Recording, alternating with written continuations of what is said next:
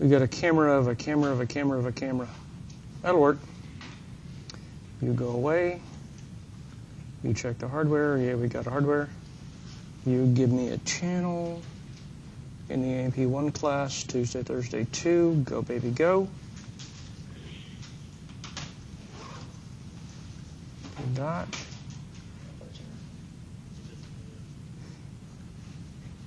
Do you have your clicker? Oh, well, then we're not going to use the clicker. No, we will. We're on channel D like David. Damn it, I hate when that happens.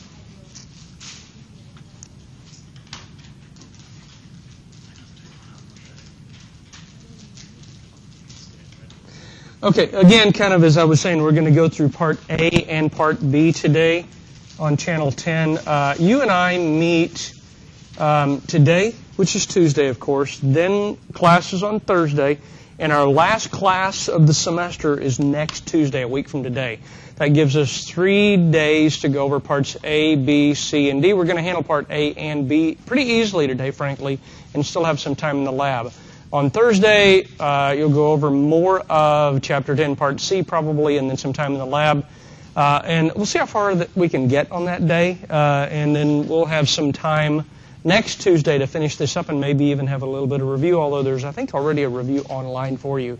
I've also posted on Mastering AMP the end of chapter assignment for Chapter 9, the beginning of Chapter 10, and those are both due this Friday. I've also put up the end of chapter for 10 along with a drag and drop kind of learn the muscles exercise. And those are due next Friday. They're actually due after we're done with class but before your final. So all of the mastering assignments are up. And if you care to get them all done right now and know kind of where you are on that, that's perfectly fine. I'm not going to go gather all those grades and post the averages onto Desire to Learn, which is where those are going to end up until after next Friday, the 9th, which is the last due date, because I don't want to go start getting 3 here, 4 there, 12 of them here. Still 20 people hadn't finished, so I'm going to wait until the due dates are finished, which will be the 9th of December.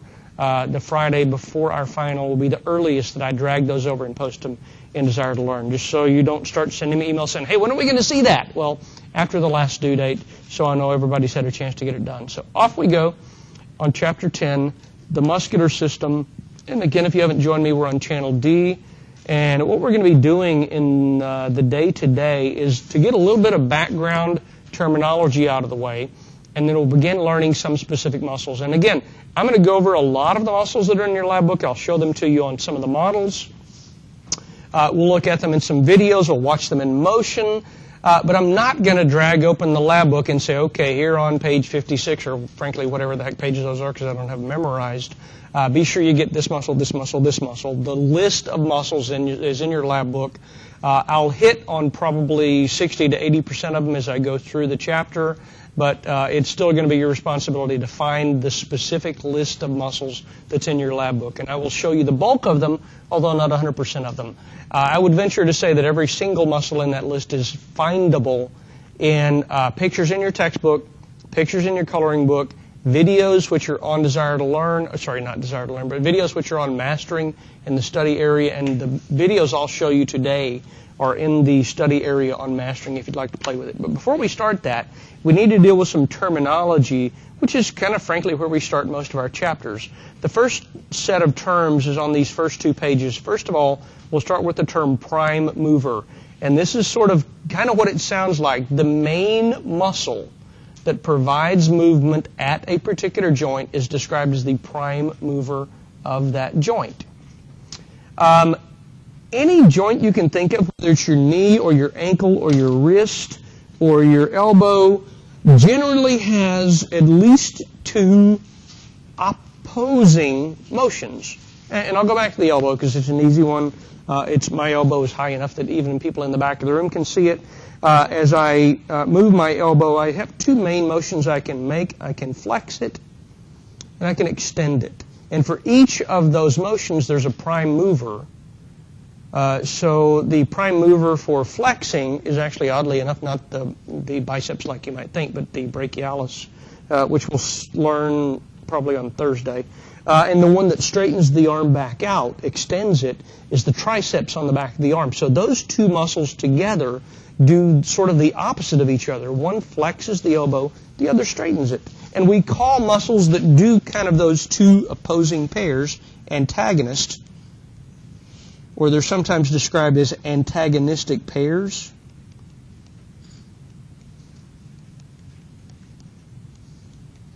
And by definition, an antagonistic pair or a pair of antagonists undo the motion of the other. One does a motion, the other will undo it, and then they'll kind of trade back and forth. They oppose or reverse any particular motion. Synergists are groups of muscles that add force to a movement. They reduce undesirable or unnecessary movement. And the biceps, the one that you've thought forever your whole life was the main one that flexes your elbow, is really not the prime mover. It's a synergist. The main mover there is the brachialis. We'll see that again on Thursday. And while it's doing most of the motion there, the biceps is helping it. Fixators are muscles that help to stabilize bones around a joint and kind of hold them steady. You're going to see a little bit later in the day when we start looking especially at muscles of the back, you'll see that different muscles, like the trapezius, in the very last 20 or 30 minutes of our day to day, you'll see that it can do things like, as I stand here, pull your head back or raise your shoulder, and different ends of that muscle are working depending on whether we're locking down one end or locking down the other, and fixators help with that. They immobilize various points. Hey, we have a clicker question already, so let's see how you're doing. See if you're awake. We're on Channel D if you haven't joined me already. If you haven't, please join in. And you got a minute to handle that one. So it looks like 19 of you are with me now. Let's see where we go. Coffee. You needed me to have more caffeine and sugar, didn't you? Let's get that timer thing out of the way. Waiting on 4 of you, or whoever hadn't yet walked in the room. Break out your clicker, run Channel D, sign in quick, and answer this question. Terrified her.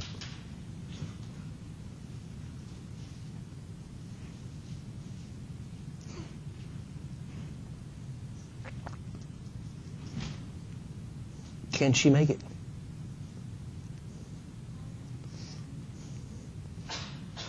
I can add more time. It's just fun to see if she gets there. Okay, well, there's another 10 seconds. She's in.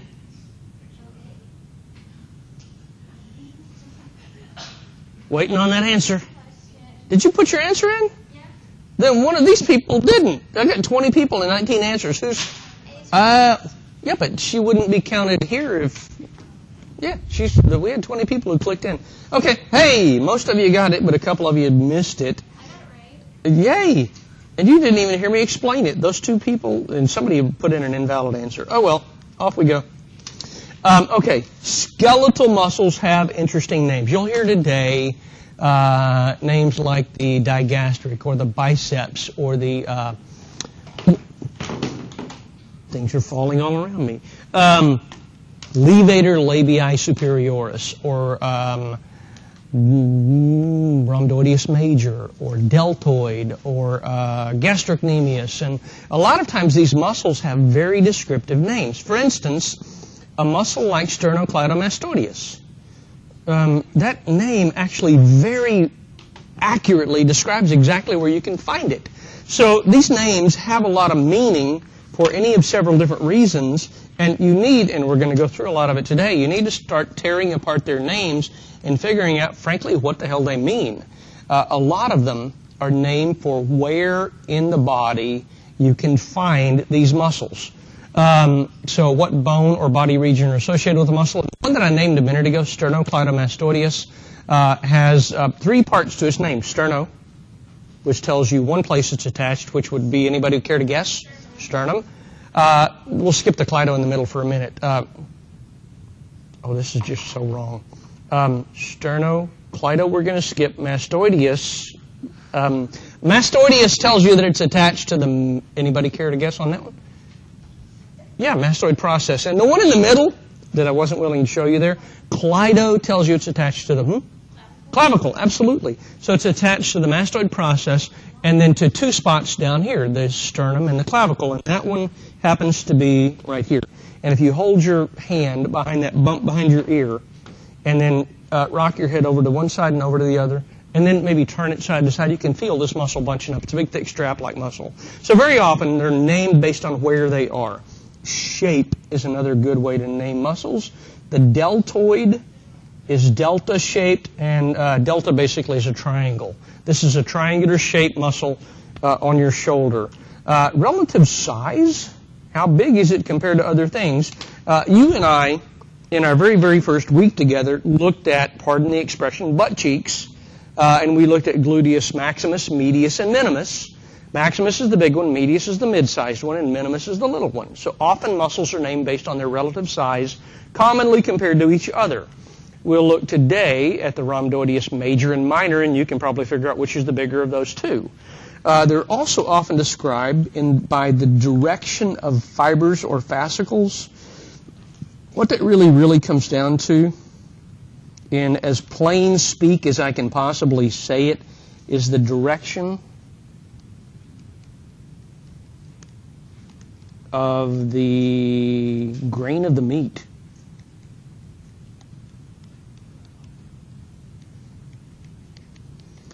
And there's a reality check for you. In case it never did click in your mind, muscles are meat. When you eat meat from animals, you're eating their muscles. I know most of you probably realize that, but I promise you, one or two people in the room really never quite made that connection, but it's true. And as you look at the grain of the muscle, that's the direction of muscle fibers or fascicles in that muscle, and the direction is often telling. It tells you something about it. Rectus means they run straight. Transversus means they go kind of across, and I'll show you some of those in a minute. It'll be a great example. Oblique means they're at an angle. And when you're looking at muscles today, and I'll point it out several times on the camera, you're going to be looking for the direction of the grain of the meat, and it will help you enormously to identify them. We're still looking at ways we name muscle, and one of the ways we name muscle is based on the number of origins, or in some cases, some books will describe this as the number of heads. The biceps has 2 heads, or 2 origins. The triceps has 3 heads, or 3 origins. We can also name muscles based on where their attachments are. Levator scapula is attached on the scapula. Hey, and that's actually a good example of action. Levator scapulae levitates or lifts the scapula. Flexors flex a joint, extensors extend a joint. And so now you've got kind of at least a ballpark set of ways that muscle names might be chosen. Now, not every muscle uses every one of these, maybe not always get the number of origins or where they're attached or what they do, but that's very typically how any given name is derived from one or more of those possible choices. We did those. Now, the arrangement of fascicles in a muscle is worth taking a look at because it tells you about how the muscle works. And again, what you need to realize when you look at the direction of the fascicles, the direction of the grain in the meat, what you need to start thinking of is, hey, okay, I've got a set of fibers running down the length of a muscle. What would happen if those fibers suddenly shortened? What's going to happen to the overall shape of the muscle? It's going to get shorter in that direction. So if you've got fibers that are circular, arranged in a circle, and by the way, these are sometimes called sphincters. Yet when it closes the hole. And I have an example. And I'm going to try my very best to use this example, but I understand I'm speaking to an entire class of utter, pure innocence. So you really probably won't get the example, but I'll throw it out there anyway. It's kind of like the top of a Crown Royal bag, which I know you've never touched. I know you've never seen that drawstring on the top of a Crown Royal bag, and I really did lose one of you. It's that drawstring bag top that holds a bottle of some fancy alcohol, well, pseudo-fancy anyway. And when you pull on the strings, what happens to the hole? Closes and goes. See, all of you knew that. Most of you knew that. You don't tell me you have one out in the car. I don't want to hear it. Here we see around this eye a circular muscle called the orbicularis, oops, I bumped it, the orbicularis oculi, and it is one of these circular muscles, happens to be around an eye, and if you were to close that circle, you would blink. Stop jumping my camera around. That's going to be as close as we're going to get. There's also one around the mouth called the orbicularis oris, kind of a puckering kind of muscle. There are also sphincter muscles other places. Some muscle fibers are convergent, where the fascicles, the bundles of cells, all converge toward a single tendon insertion. The pectoralis major does that, although I'm not going to show you pectoralis major right now. Instead, I want to pull up on our camera the deltoid. It's on the shoulder. And as we look at this arm muscle here, I'm going to take the deltoid off the shoulder. You can kind of see that it's triangular shaped, and you can also see that the fibers all kind of point down toward the bottom in a V, and this white bit on the bottom would be the tendon where this thing attaches down on the humerus, and this entire big fan focuses its pulling point right here on this tiny little spot. So you get an enormous amount of pull on a tiny little spot in a muscle that has convergent fiber arrangement. So it's a way of concentrating the power of the pull. Some muscles have fascicles or bundles of cells that are arranged parallel to each other. These tend to be long strap-like muscles, and the sartorius is a good example of that. I'll let you find out later on exactly where the sartorius is. Some muscles are fusiform, where they are thin, thick, thin. So in other words, they're fat in the middle and they taper on either end, and a great example of a muscle like that is the biceps brachii, the biceps of the arm. And as I zoom in on the arm here, we can see the biceps brachii, which I will take off the arm. And you can see that it is fat in the middle and skinny out on either end. Now, this one happens to have two heads, which is why we call it the biceps, but it's kind of fat in the middle. By the way, on most muscles, this fat middle area is referred to as the belly. It's because it's kind of a little chubby Buddha belly type area. And that Buddha belly, that belly of the muscle, is where most of the pull tends to happen. So that's a fusiform shape.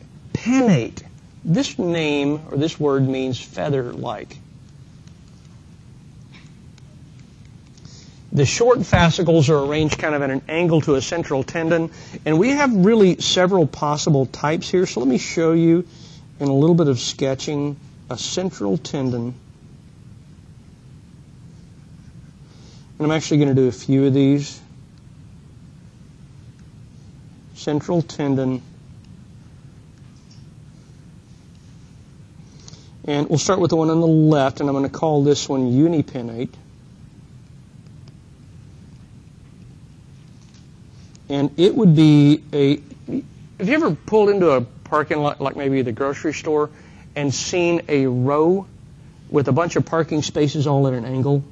Do you know why they do that? It's easier to pull in, but there's also more room. You fit more cars there. Now, the whole easier to pull in really doesn't apply much to muscle fibers because they're stuck there forever. It is easier to pull a car into an angled spot. But the bigger issue is you can fit more cars into spaces like this. You can fit more muscle fibers into a spot like this. So, again, stop and think. Anytime you see muscle fibers, what would happen if those fibers got shorter? What would happen if those red lines got shorter? We're tugging down here on this end. Now, you sacrifice something with this fiber arrangement. You can't pull, and this is all going to move, by the way, this way when those fibers tighten. Does that make sense? But when those fibers tighten, you're not going to move that bottom end down by the bottom of my blue arrow as much as if they were all lined up and down instead of being kind of off at an angle, but you have more power. So these are strong, but they don't move things as far. Now, the next shape I want to show you is bipinnate. It actually looks a little bit more like a real feather. You've got fibers going off to the right and the left and the right and the left and the right and the left. And it is kind of feather shape. And we would call this shape bipinnate.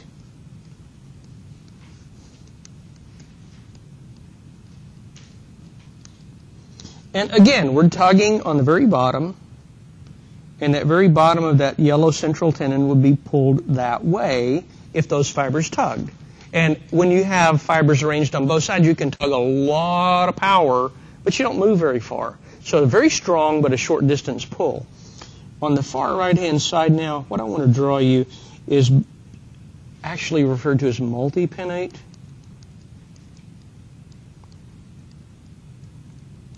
And it looks for all the world like a bird wing where you've got several feathers all together. I'm going to be kind of sparse on how I draw these in because I don't want to be here forever drawing in muscle fascicles. But the point there is we're concentrating all of our pull down at that very bottom tip where all of these merged tendons meet. So again, we're pulling that way. And the deltoid that I showed you a couple minutes ago is one of these. So this muscle right here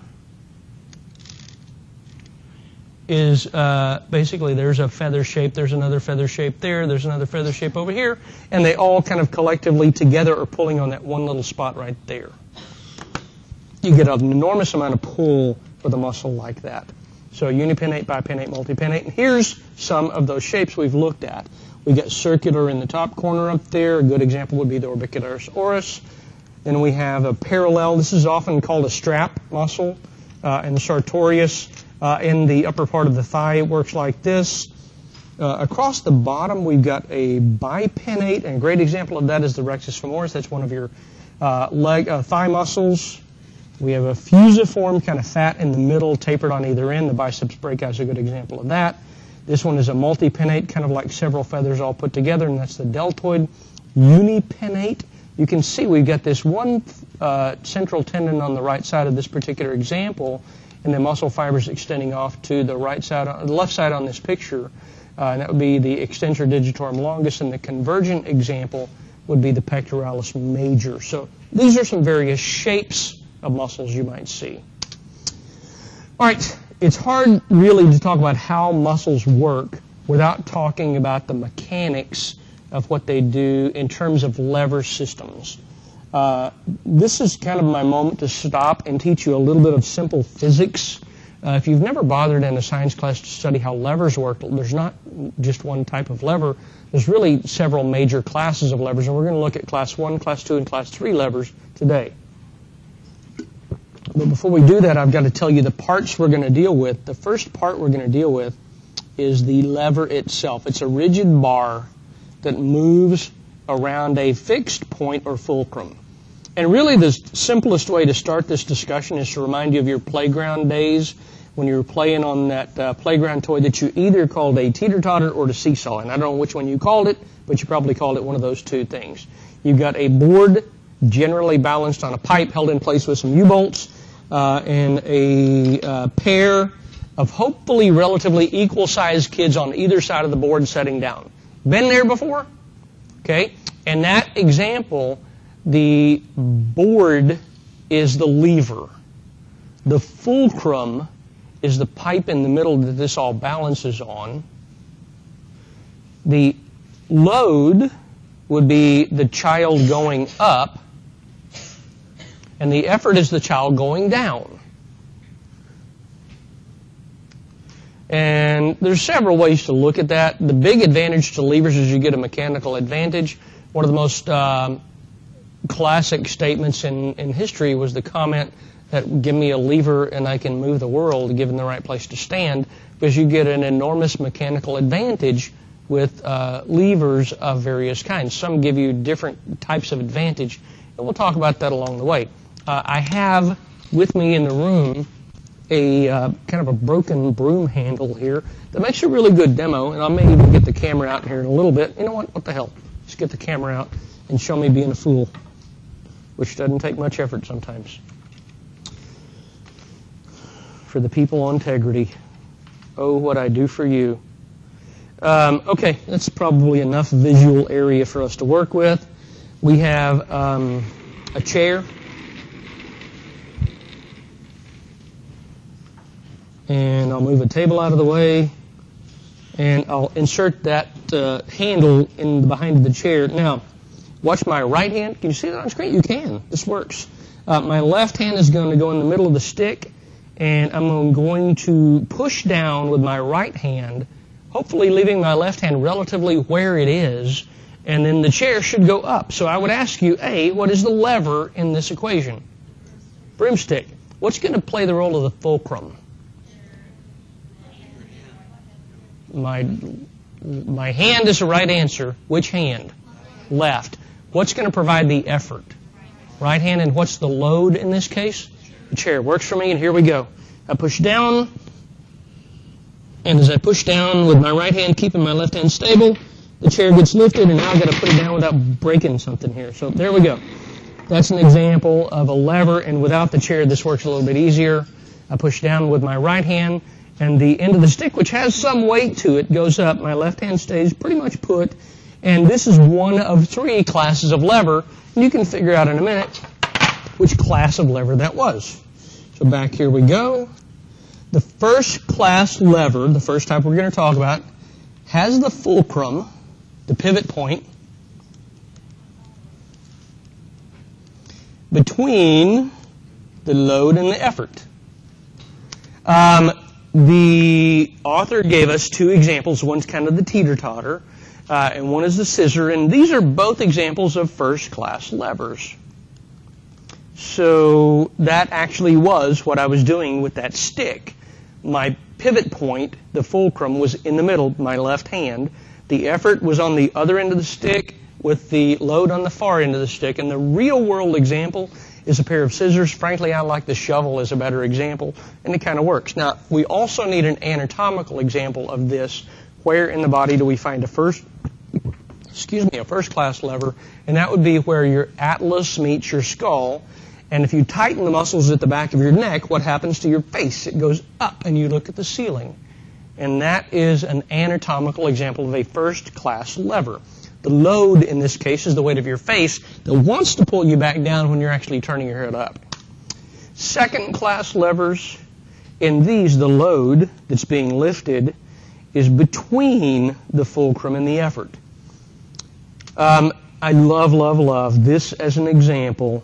The wheelbarrow makes a great example. Where do you grab this and lift? The handle. Where's the pivoting happening? The axle of the wheel. And the load that's being lifted is between that pivot point and you pulling on the handle, right? Okay, where in the body would you find this? When you stand on tiptoes. The fulcrum is the ball of your foot. The effort would be the muscles in your calf. And what weight is being lifted when you do that? Your body weight. Pretty much everything above your ankle. And I got to tell you, it's weird as hell doing tiptoes in cowboy boots. But hey, it works. Okay, third-class levers. The other major type we need to talk about has the effort, the pull, being applied between the pivot point and the load. This one is a tiny bit more difficult, but it's easy enough to understand. The tweezers make an interesting example. This is kind of a weird arrangement out in the world. If you look at that very top example up here, you're kind of thinking, well, why would you ever want to do that? Put a balance point, and then you grab it and lift, and there's a weight out in front. And the best way to really envision this is something like lifting a set of weights. The attachment point for the muscles that are doing this are up on the shoulder or on the arm. When those get shorter, they're attached down here on the forearm. And where's the joint? The joint is the elbow itself. Well, that pull is out in front of that joint. The weight is being lifted up. Now, I kind of hate that they're showing you that gray arrow going down. The weight wants to pull it down. What are you actually doing with that weight, though? You're actually lifting it up. So when you tighten the muscles of your upper arm, the attachment point is an inch or two out on your forearm. And as you lift, that pivot point is back behind the pull. So this is a third-class lever, and a perfect example of that is the way the elbow works. All right, we're going to start looking at major muscles of the body kind of from here on out. And move some of this stuff back into place because I don't need all these bits and pieces hanging around. We still have other things to deal with here, and a great way to learn muscles, and I told you already some of this a few minutes ago, is what I often call OIA for the people on integrity. This is origin, insertion, action. If you know the name of the muscle, where it attaches that doesn't move, where it attaches that does move, and what it happens when it moves, then frankly you know everything about the muscle, with the single maybe exception of what nerve caused it to do that. So as you're studying, this is a great strategy. If you kind of recite this, and this is a great way to make some note cards, the name of the muscle, where it attaches, and what happens when it moves, then you know that muscle cold. So name and description, origin and insertion, action, and then innervation. Now, you'll hear, and we'll see several videos as we go through the day-to-day, you'll hear several examples where they tell you what nerve innervates this. There are a few that I want you to know, but I wouldn't memorize absolutely every single nerve, especially around the face. I'm going to want you to know some of those. I'll tell you some cranial nerves around the face that innervate various things, and be sure you know those. When we get out into the body, I'm not going to worry as much about which nerve innervates which muscle along the way, because at some point we got to draw the line somewhere, because we only have about a week and a half left to learn all this stuff, and at some point we kind of got to squeeze the material a little bit, but not a whole lot. But if you approach learning any given muscle this way, you'll get it. Especially the name and description, origin, insertion, and action. OIA is an outstanding way to learn muscles. And here's kind of where we're going over the next 3 days together. We've got the head muscles, which include some facial muscles. We've got shoulder muscles, arm muscles, forearm muscles, pelvis and thigh, some strict thigh muscles, some leg muscles down below the knee. We have some muscles in the neck. We've got some muscles in the chest. We've got some muscles in the abdomen, the thigh, the leg. And if we spin this guy around, we've got more from some of these same areas from behind. And I'm not going to go over all of those in this picture because we're going to see most, if not all, of these listed over the next coming pages. So here we go. We're going to start in the head, where we're going to find two major groups of muscles that we'll be spending time with for the next, 10, 15 minutes. We'll look at first muscles of facial expression. These are interesting and kind of unique because this is one of the main groups of muscles in the body where we do not have one muscle anchored to a bone and pulling on a bone. You know, if you're looking at the sets of muscles that tug the elbow around, flex and straighten the elbow, we're attached to the shoulder, we're attached to the forearm, and we flex. And one bone moves against another. But on the face, that's not true. On the face, we've got a set of muscles that are attached to a bone and attached to skin, because you're moving around parts of your face which are not made of bone, they're made of skin. And we also, as we look at muscles of the head, we'll look at the other group that are dedicated to moving around the tongue and to chewing.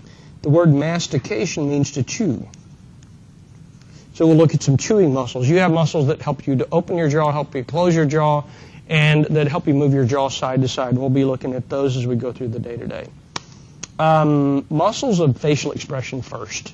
Again, these are unique somewhat in that they insert on the skin.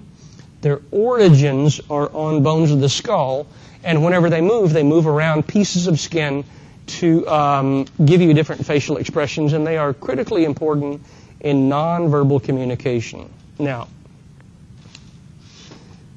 for whatever reason, this sometimes escapes the immediate understanding of sort of the general public.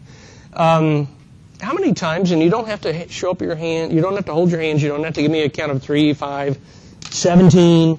How many times, just kind of think in your own mind, how many times in your life have you been confused by text-based communication, email or SMS messages, where you maybe thought something was funny when you sent it, and the person who got it was offended or had their feelings hurt, or you got a message and you thought, well, that was just rude, and the other person really was only joking and it was kind of said in a lighthearted way, and you don't get that kind of emotional content just from reading text. When you're dealing with people face-to-face, you see what their faces are doing. You kind of see the general body posture. You see the sparkle in their eye and the joking way they say it. And that's all part of nonverbal communication. And that is, frankly, about 60% of face-to-face communication is what is not said compared to what is said. So this facial expression is very much important to humans. And all of this facial expression stuff is a group of muscles that are controlled by one single nerve. It's called the facial nerve, and when we get around in January to looking at the cranial nerves you're going to learn at that point, you might as well know it now, because I'm going to ask you probably on the test. This is cranial nerve number 7. The nerves on the underside of your brain, the cranial nerves, have numbers from front to back, mostly, and this one happens to be number 7, the facial nerve. So all of these that have to do with smiling, frowning, blinking, all are innervated by facial nerve. We're going to look at a few of these muscles. One of them is called, I'm not going to disagree with her, but I will say that this is not the most common term for that. The most common term for this muscle we're about to look at is the occipitofrontalis, and it actually is a 2-part muscle. It is a 2-part muscle. And the 2 parts of the muscle are called the frontalis and the occipitalis, which is why a lot of times people are going to just call this the occipitofrontalis muscle. Occipital in the back, frontalis in the front. And as you look at our half-head model, you know what, I think I want to set these guys off on the floor and move our stand and the camera over to where I can get to it easily and show you this stuff without too much moving around. Half head comes here, camera comes up, and here we have on our half head the occipitalis in the back, the frontalis, this basically your forehead muscle, and they're connected by this big sheet of white connective tissue over the top of the non-muscular part of the top of the head, which is an aponeurosis. An aponeurosis, a big flat wide tendon. So that flat wide tendon happens to be called the Gallia aponeurotica, yay fancy name. And these 2 muscles have the job of pulling your scalp forward and backward. And a lot of people have that weird uncle at the family reunion who once a year, maybe Thanksgiving, maybe Christmas, maybe in the summer at the reunion, the weird uncle that can wiggle his scalp back and forth. Usually he's a bald guy, or he's at least got that little horseshoe of hair around the side, and you can see the scalp go, and it's just weird. These are the 2 muscles that do that. This one tugs it forward, this one tugs it back. And this would be, again, the frontalis.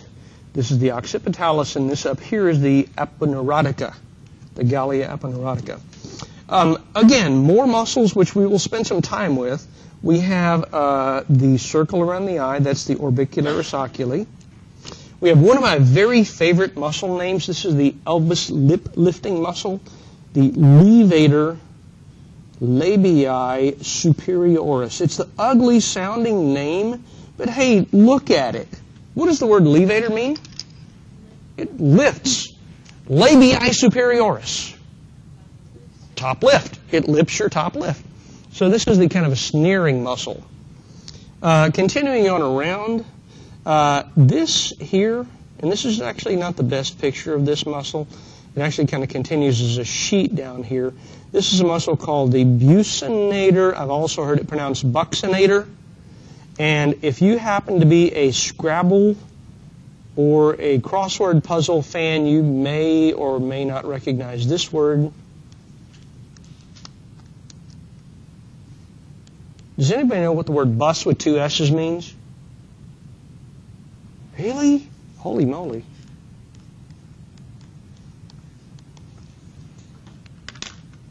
This one, whenever you tighten it, helps keep food between your teeth.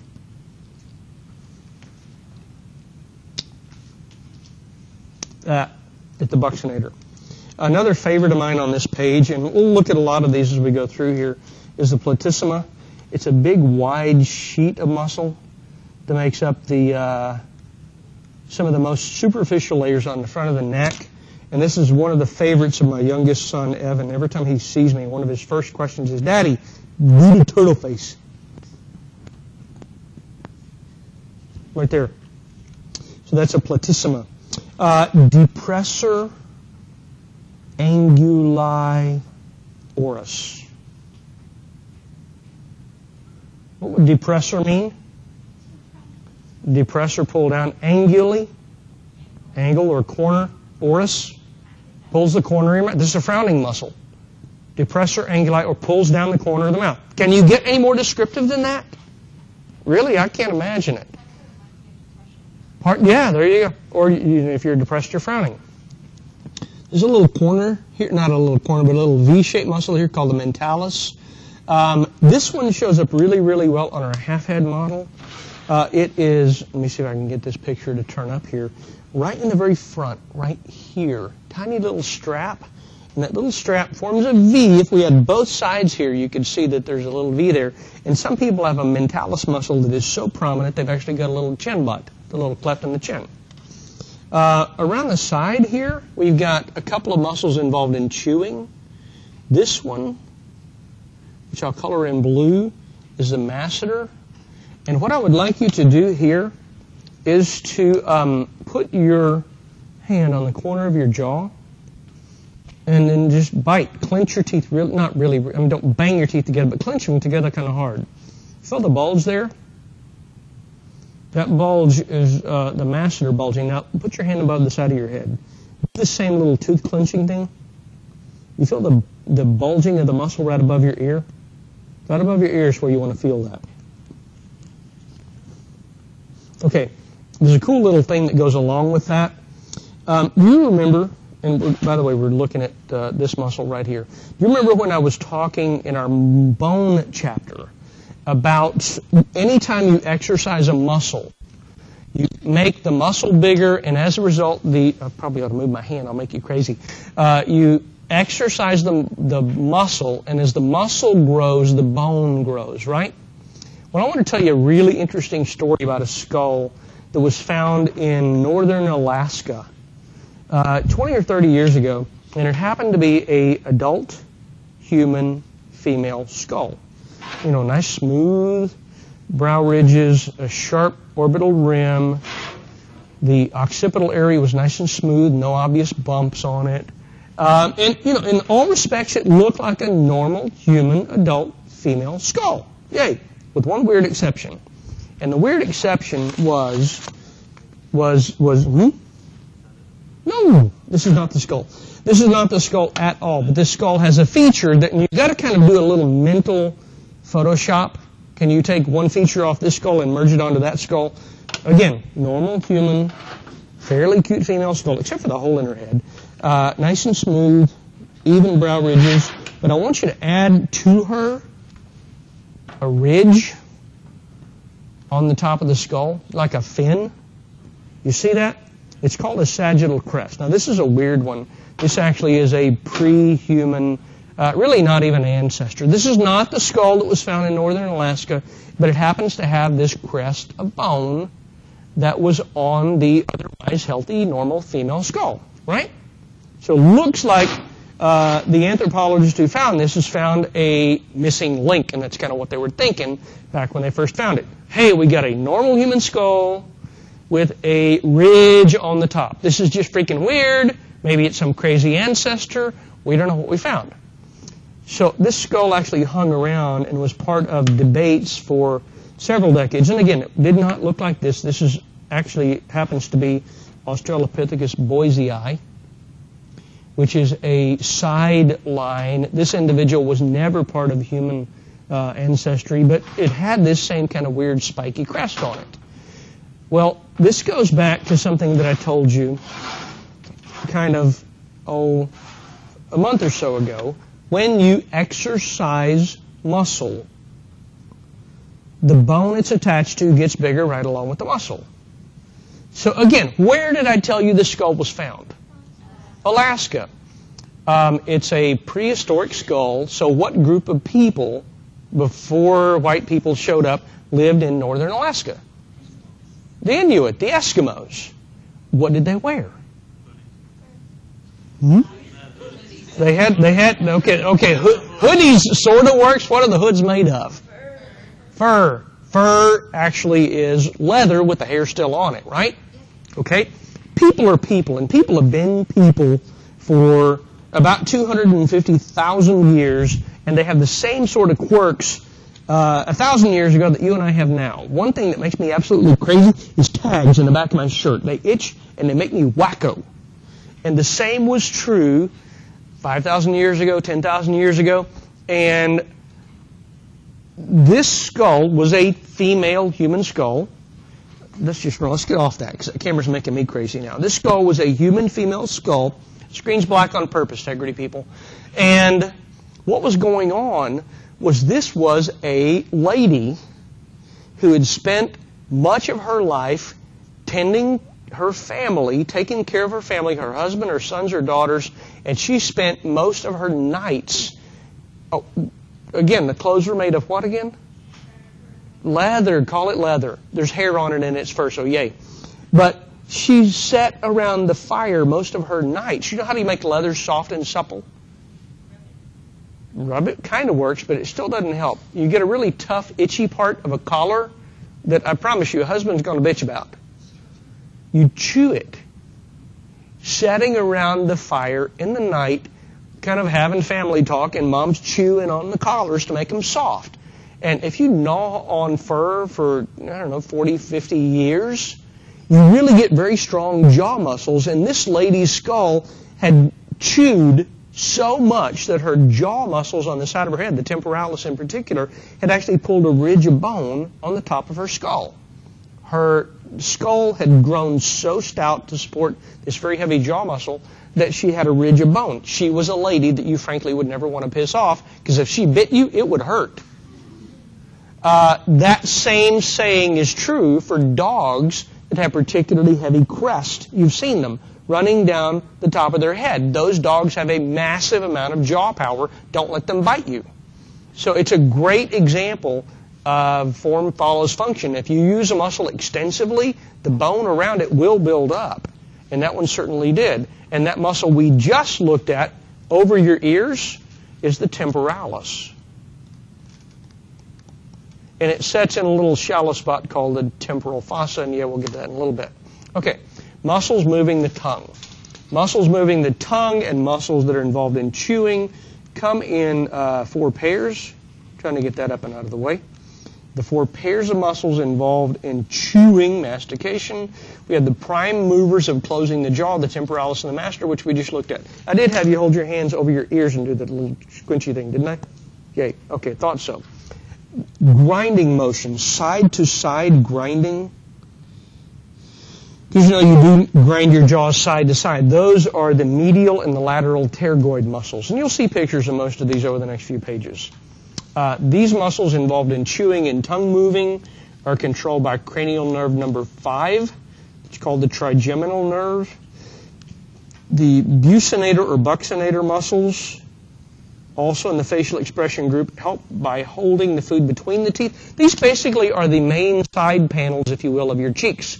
If you kind of take your tongue and push it against the inside of your cheek, sort of poking your cheek out, and you're poking it against your buccinator or buccinator. There's also 3 major muscles that anchor and move the tongue around, and those are all innervated by cranial nerve number 12, which is called the hypoglossal nerve. Pictures are coming up, and here we see some of those. These 2 muscles, the temporalis and the masseter, are the 2 main muscles that close your jaw. Along the side, we have a picture of the buccinator or buccinator, and that's not the best picture of it. We'll see a really good picture in a video. And the orbicularis oris is this circular or sphincter-like muscle around the mouth. And when that one closes, you're kind of puckering your lips. Ooh, clicker question. You know what? No, let's do this after a break. Yeah, it's close enough, and that'll give me a chance to see who comes back.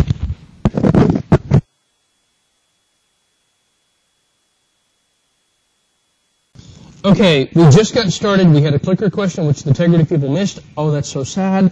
But I had a question, when are the coloring books due? They're due the day you take your final. I'll take them anytime between now and the day you take your final. But the day you're sitting in here, looking at your test paper, struggling over those questions, I'll be up at the front grading your coloring books. And I'm very picky about how I want them turned in.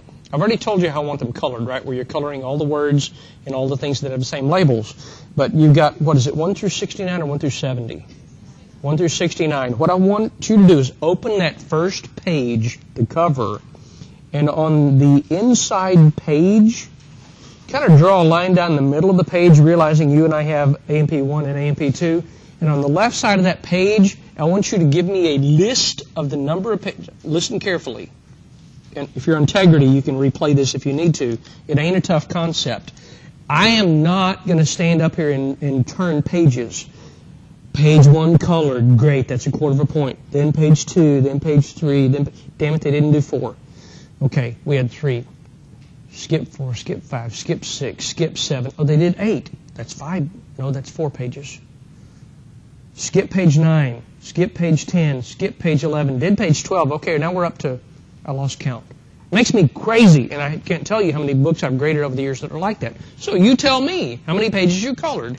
If it's 1 through 12, and 16 through 21, and 50 through 69, yay. And then you give me a total number of pages.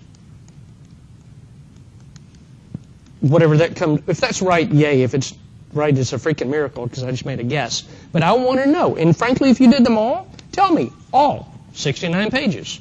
And then I'll come in and give you a grade. Don't make me flip through and see which ones were colored. Don't make me even count them. Give me the total number of pages and the pages you colored. Now, does that mean you can just write all 69 in the front and I'm going to look at that and say, yay? No, I'm going to flip through them and I'll flip through them randomly. And I'll stop on a few of the books and I'll actually count them. And if you lie to me, I'm going to keep every frickin' point. So make sure you're honest, and there you go.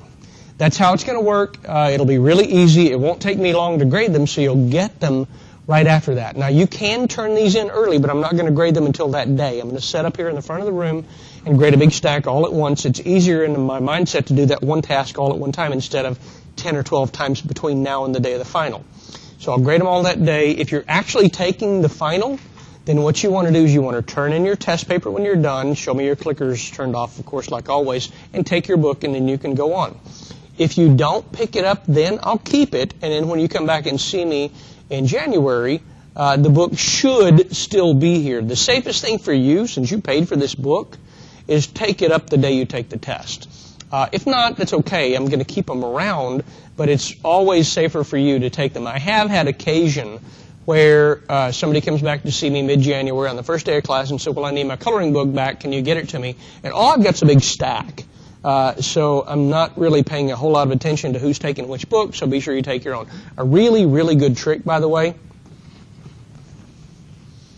is to take your book and write your name out on the edge of the book somewhere. It's easy to tell because they all look alike in the stack. Thank you for that. I'm so sorry.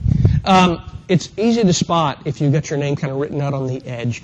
Be sure your name is written on there somewhere, though. And I told you that on the day that I signed it. Be sure your name is there because it's too easy for somebody to put their name on the book someplace. And I always, just a little tip, because these books are expensive. You guys paid a whole lot for your A&P book, right? I'll pick a random page that is always the same 2 or 3 page numbers myself, and I'll write my name or my initials on pages inside the book. It's not this, but if my habit happened to be 37, then I could always maybe flip over to page 37, and if my initials are there, I know somebody's got my book, because there's not a random TAA on 37 of Zach's book. You know, there'd be no point. So if you haven't learned that tip yet, it's kind of handy. Did you have a question?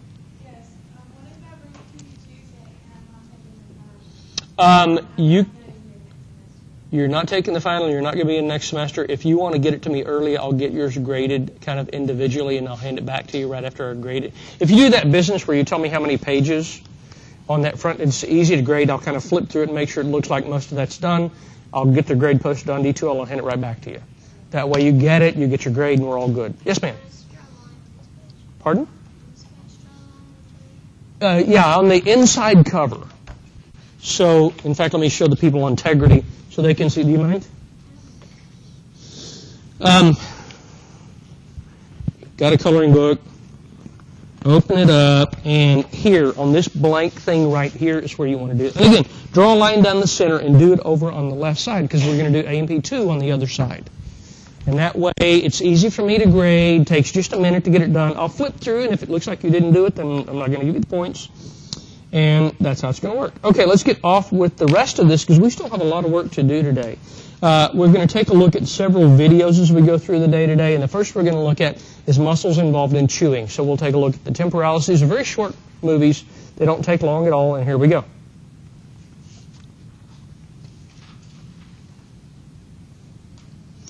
Why is that not making noise? We are plugged in. I know it's buzzing.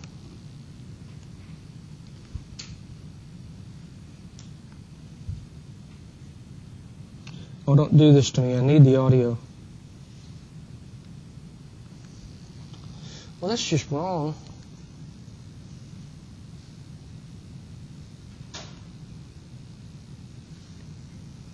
Oh, I know what happened. It always does this. This microphone stole our sound. Hang on, let's pause Tegrity and fix it. Tegrity, we're back with you. We're recording, and this is our first movie about the temporalis muscle. The origin of the temporalis is from the temporal fossa. The insertions are to the coronoid process of the mandible and to the portion of the ramus below it. Temporalis closes the jaw. It is innervated by the mandibular branch of the trigeminal nerve. Okay, as they did that, I want you to notice several things that you're going to get used to today as we watch these movies, because there's a bunch of them. They're going to show you where it attaches, origin and insertion. Then they'll show you its movement. They'll tell you the name of this thing, of course. And then they'll start with the opposite of the movement, in this case opening the jaw, which this muscle does not do, and then they'll close it, which is the muscle that it actually does do. So usually they open it up and then they let it do its work, and then they'll tell you what nerve innervates it. And here in the face, I want you to know those nerve names. Masseter's next. The origins of masseter are from the medial surface of the maxilla and the medial surface and inferior border of the zygomatic arch. The insertions are to the lateral surfaces of the angle and ramus of the mandible. Masseter closes the jaw. It is innervated by the mandibular branch of the trigeminal nerve. And one more on this page, the buccinator, or she's going to pronounce it buccinator. This is the sides of the cheek, and it's involved in basically keeping food between your teeth as you're chewing. Or puckering up. The origins of buccinator are from the posterior alveolar margins of the maxilla and mandible, and from a band of connective tissue running vertically between the two, known as the pterygomandibular raphe. At its insertion, buccinator blends with fibers of the orbicularis oris. Buccinator compresses the cheeks to hold food between the teeth while chewing. Or to do that. It is innervated by the facial nerve. Or to do that silly fish face move. Next we have pictures kind of showing some of these. These are lateral pterygoids. Oops, get back here.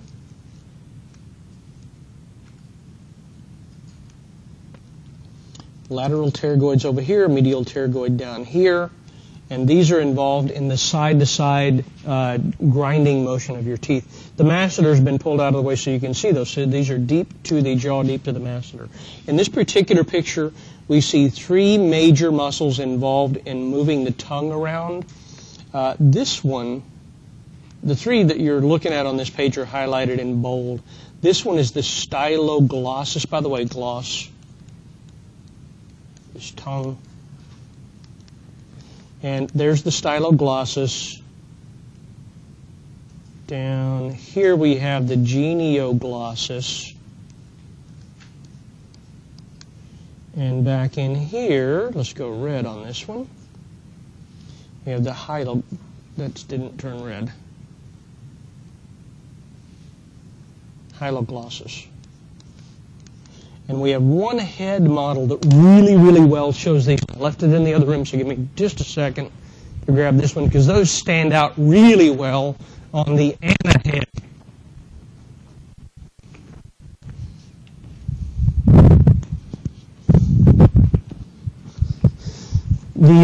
Of course, I said it already, the word stylo, or the word glossus means tongue. Stylo refers to the styloid process, the spike of bone on the back of the skull. The hyoglossus attaches to the hyoid bone, and genioglossus attaches to the inside of the chin. And as you look at the ana head, which the camera is about to point to, you're going to see these very, very well. Oh, come on. Got it. All right, in this model, see if I can get the camera to stop moving on its own wire. This one is the styloglossus, this one is the genioglossus, and this one right here is the hyoglossus. And again, you want to pay attention to the direction of the fibers as they are visible here. So these fibers are going up like this, these fibers moving like this, and these fibers are back here. And again, our timer gets in our way, so let me get those out of the way. We'll look at some of these other muscles that are labeled a little bit later on. Muscles that are in the front part of the neck and the throat come in two groups.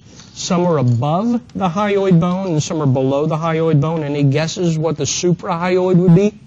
Above, and infra is down below. The word infra, by the way, means beneath, and you're going to see it a few times today.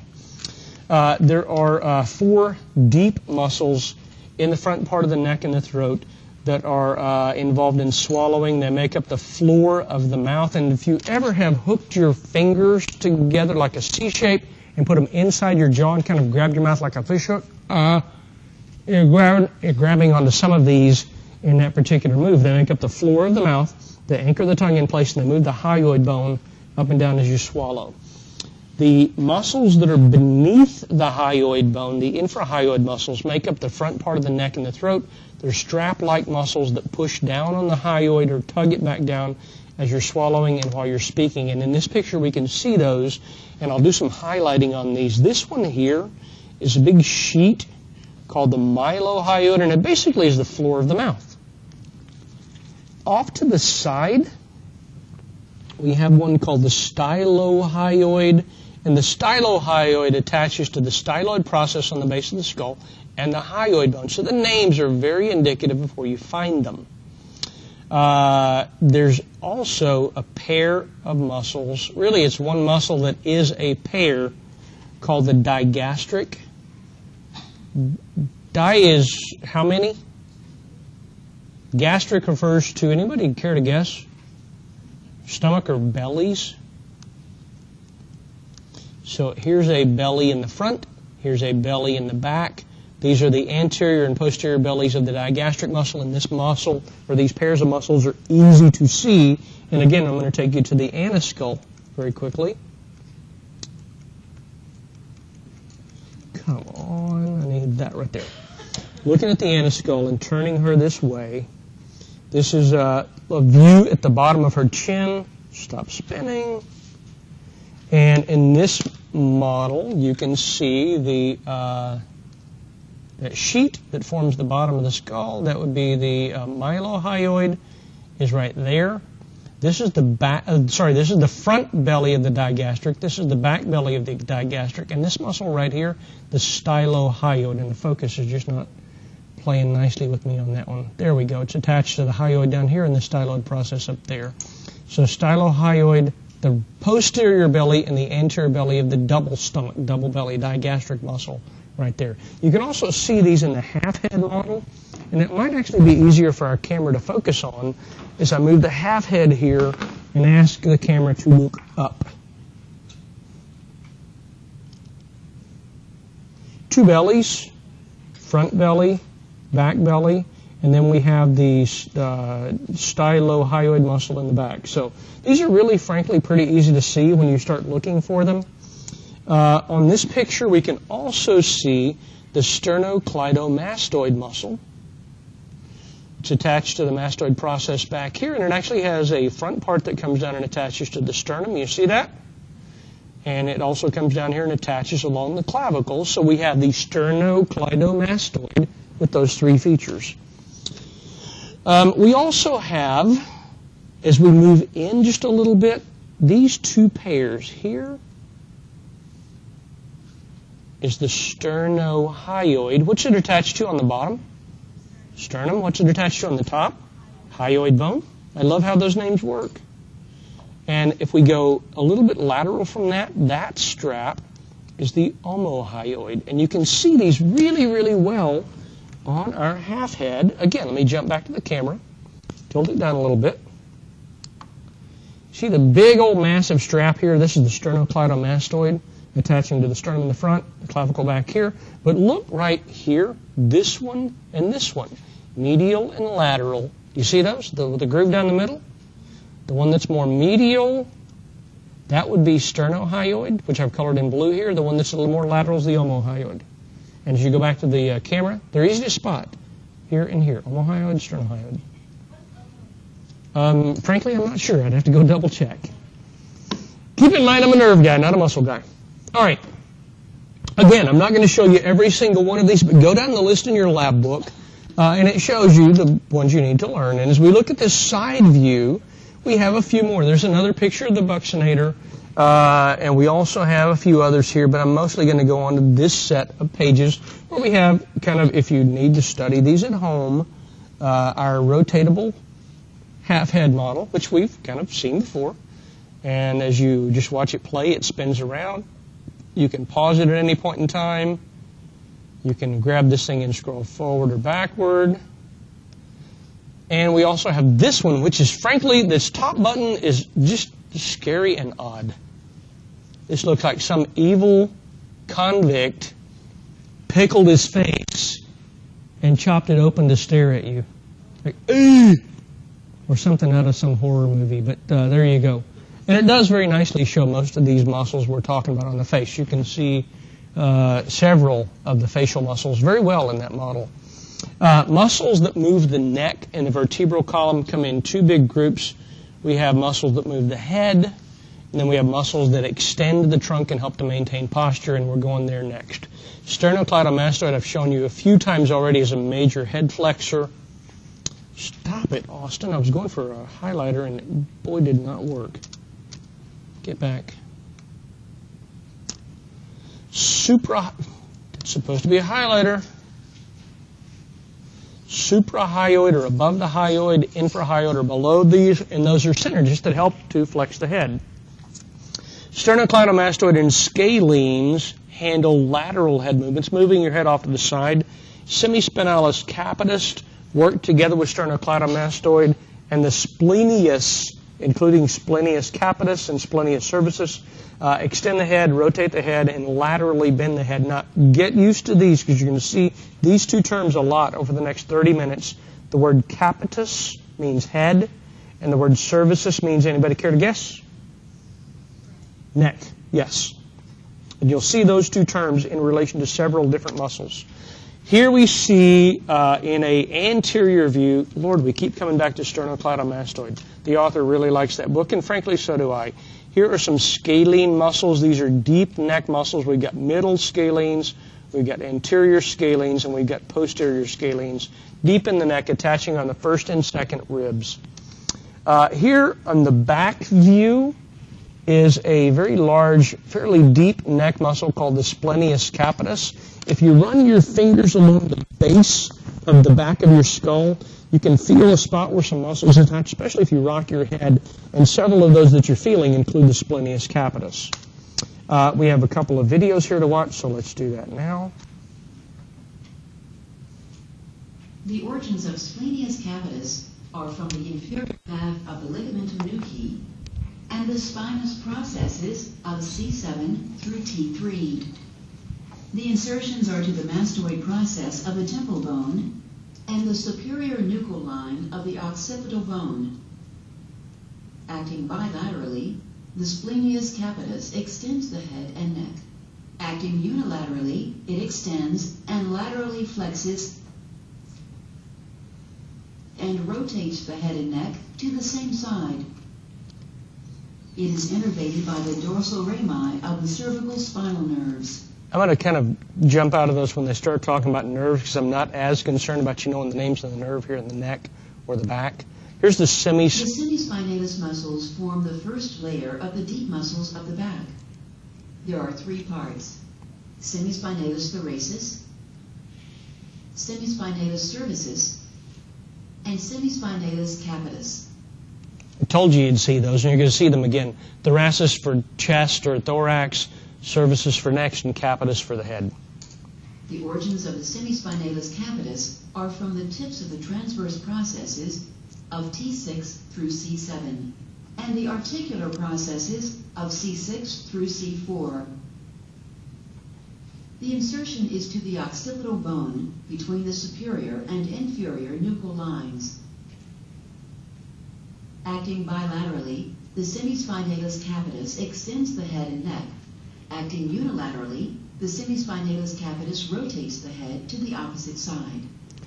What I would suggest as you watch these movies, if you'll kind of make the same motions they're doing, you can feel these muscles moving deep in your body, and you kind of get a feel for where they are. It is innervated by the posterior rami of the cervical spinal nerves.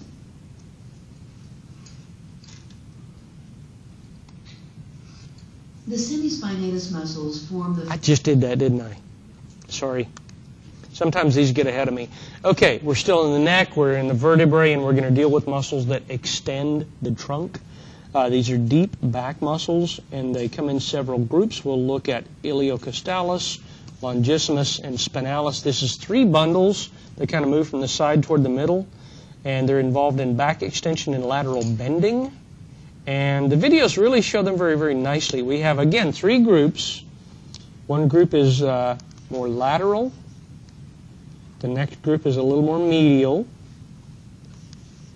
And the next group is very medial, kind of like right up against the spine. So here we go with this group of 3. And you're going to hear a lot of the same stuff said over and over and over again. The erector spinae, the prime movers of See all 3 bundles? One on the very far side, kind of middle, and then right up against the spine. Here we go. back extension consist of 3 superficial columns of muscle in the posterior neck and trunk. These are the iliocostalis, the longissimus, and the spinalis. The iliocostalis forms the lateral column, and like the others, it has 3 parts. These are iliocostalis lumborum, iliocostalis thoracis, and iliocostalis cervicis. From their origins, iliocostalis fibers run superiorly to insert onto parts of the vertebrae and ribs.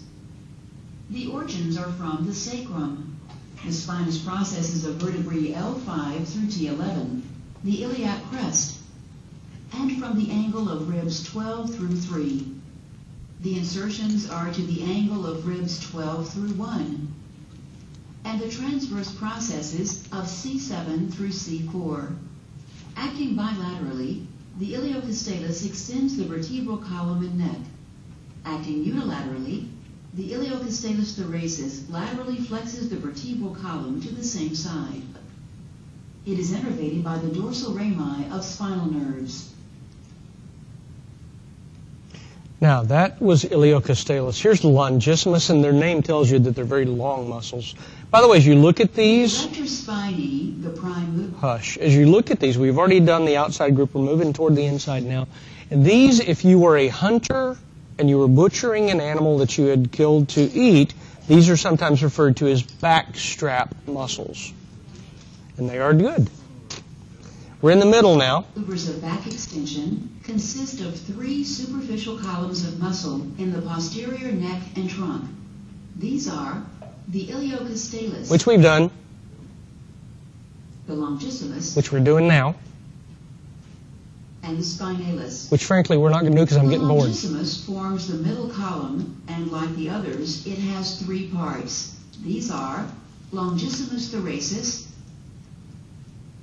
longissimus cervicis, and longissimus capitis.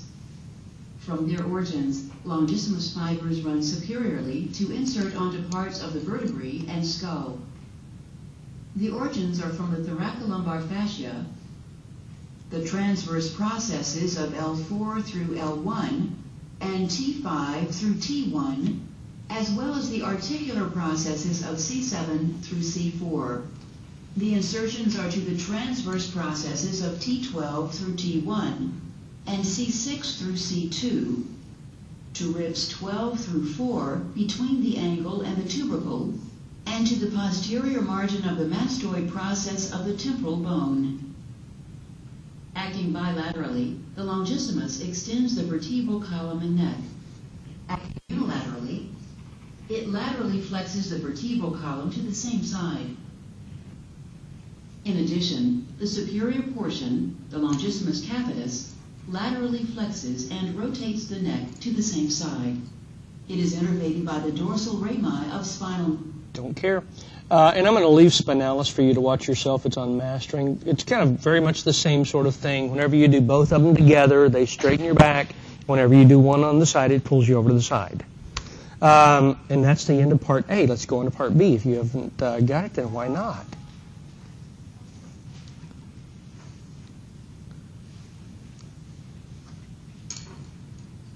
Told you earlier we will finish A and B today. And here goes B. We're still in the muscles of the chest. We're going to deal with muscles of respiration, which is breathing, and there are three major muscles. There are three groups we're going to take a look at that are the main muscles involved with breathing, and there are the intercostals, which means between the ribs, in two layers. The external intercostals are the outer layer, the internal costals are the inner layer, and then there's the diaphragm. It would be ever so lovely, because what do you do when you breathe? You inhale and then you exhale. Wouldn't it be lovely if the internals helped you inhale and the externals helped you exhale? That would be ever so wonderful, but guess what? They don't. Instead, you've got to remember that it's backwards. So which ones help you inhale? External intercostals. Which one help you then exhale? Internals. I'm going to show you those on the chest plate from the Anna model in a few minutes, but let's kind of quickly also mention the other one. The diaphragm is an upside-down bowl-shaped muscle.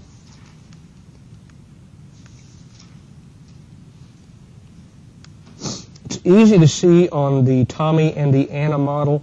This makes the partition or the boundary between the chest and the abdomen. It's basically the floor of the chest and the roof of the abdomen, and it is the most important muscle in breathing in. We'll look at the intercostals in a minute, but I want to show you the, there it went. I want to show you the diaphragm on the Tommy and the Anna model first, and then we'll look at the intercostals. Kind of works out a little bit better because I can get the big models out of the way, and then we can come back and look at the little thing. So, Tommy and Anna come up on carts, come over in front of the camera. For those of you who are blocking your view, forgive me, it's getting caught on integrity. And I'll move as much out of the way as I can. Camera comes here, and now we're going to look at the diaphragm first. Okay, looking inside Tommy's chest, or his abdomen really, chest is up here, abdomen's down here, and this bowl right here is the diaphragm muscle. And as I move this a little closer and tilt the camera up, you can kind of see what I'm talking about. This kind of dome shape here is the diaphragm. As I turn Anna around, you can see another feature of this. The middle of it actually is a big old tendon sheet. So on Anna, it's white, and that's actually a little more anatomically correct. But this dome of muscle over here, this bowl of muscle right here, is what we're talking about as the diaphragm. And you can see the shape of it as I lift the camera up. Turning Tommy around, again, you can see this is that dome shape I was talking about. And what happens, let me see if I can balance this camera on my screen so I can kind of set it down and use two hands. Hey, that actually isn't too bad. What happens is when this muscle goes from being domed up to flattened out, it drops the chest by about that much, and it increases the volume. And it's like pulling the plunger on a syringe. If you had the end of a syringe stuck in a glass of water and you pulled on the syringe, what happens to the space inside the syringe? You fill it up with water, right? If you drop the floor of this, you fill the lungs up with air. So the diaphragm is the main muscle of inhaling or inspiration. Let me show you now the intercostals, or the between the rib muscles. And the best place really to see that is on the Anna model chest. And as I bring this up, again, the direction of the grain of the meat, to say it as nicely as I can, really is key to understanding this stuff. So let me brace this up with our half-head model if it will brace. Hang on. Maybe I can brace Anna with her own head. It's just weird. All right, I'm going to sneak this up against the cart, and hopefully that'll help.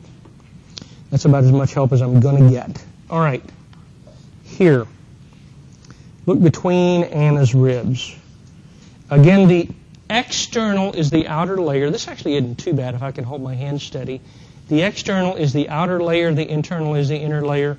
And as we look right here, can you see that one has got a set of fibers that are kind of going down and toward the front, and the other's going down and flaring out to the outside? This is the external layer, and this is the internal layer. These, by the way, are the muscles you eat when you eat barbecued ribs. So if you want to freak people out at your next barbecue luncheon, then talk to them about the fact that they're eating the external and internal intercostal muscles. Because that's exactly what you're consuming at that point. And if you notice here, as we look at the chest, the externals angle that way, and the internals angle back the opposite way.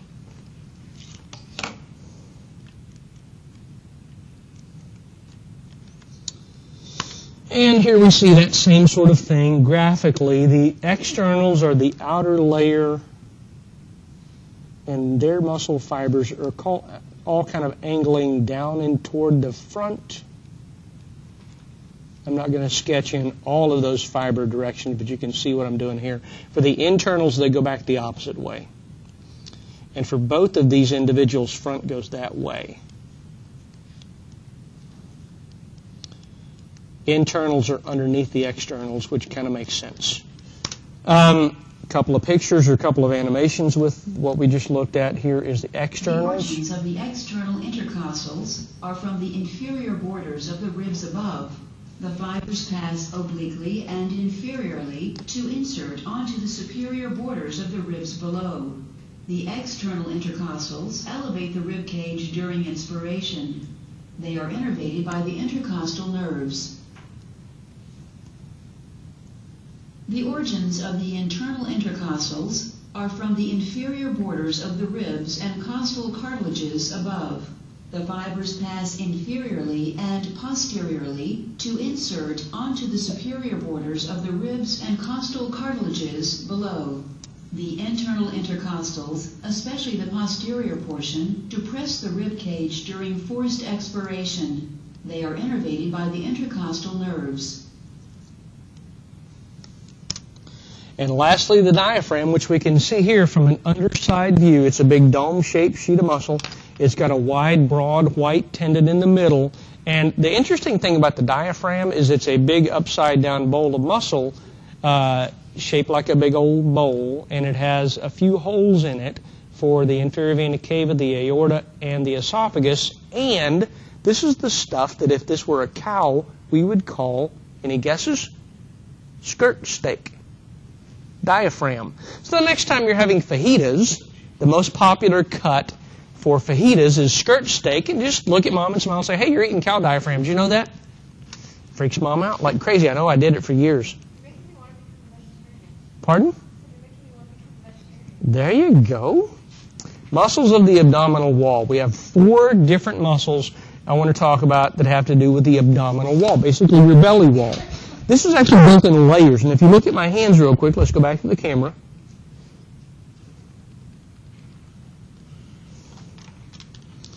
We have basically 4 pairs of muscle. There's, of course, right and left for each of these. There is a vertical pair that you would refer to kind of casually as 6-packs. Really, they're 8-packs, but on me it's more like a little tiny beer keg. And you also have a set where the fibers go like this, like a V pointing down at your crotch. That would be the outer layer called the external oblique. If you peel those away, underneath them there's another layer, and their fibers are like a fan. On the bottom they point down, on the top they point up, and in the middle they kind of point across. That's the underneath the external, we have the internal oblique. If we peel those away, and we're down on the very inside, you've got fibers that go pretty much just straight across. Those are the transverse. So we have external oblique, internal oblique, and then finally transverse going straight across. And the best place to see those is kind of on Anna and Tommy. Here do you see the pack thing? It's really not like a 1, 2, 3, 4 pack. on either side, so 4 and 4 would be 8. That would be the rectus abdominis. Down in the very center, we've got a white line called the white line, or linea alba, which is the proper name for that. And then on Tommy, on his chest plate, here, you can see, if I get closer, the direction of that grain. You see it? Angled down. That's external oblique. If we peel that away, which we can't do on the plastic, but look on the other side, here the fibers kind of fan out. And what you see right there is internal oblique. You've got to look very inside to see the fibers going side to side. You see those? Those are transverse. And if you look at the edge of the body wall, you can even, if I get the camera just right, see that that's 3 layers, and that would be external, internal, and transverse.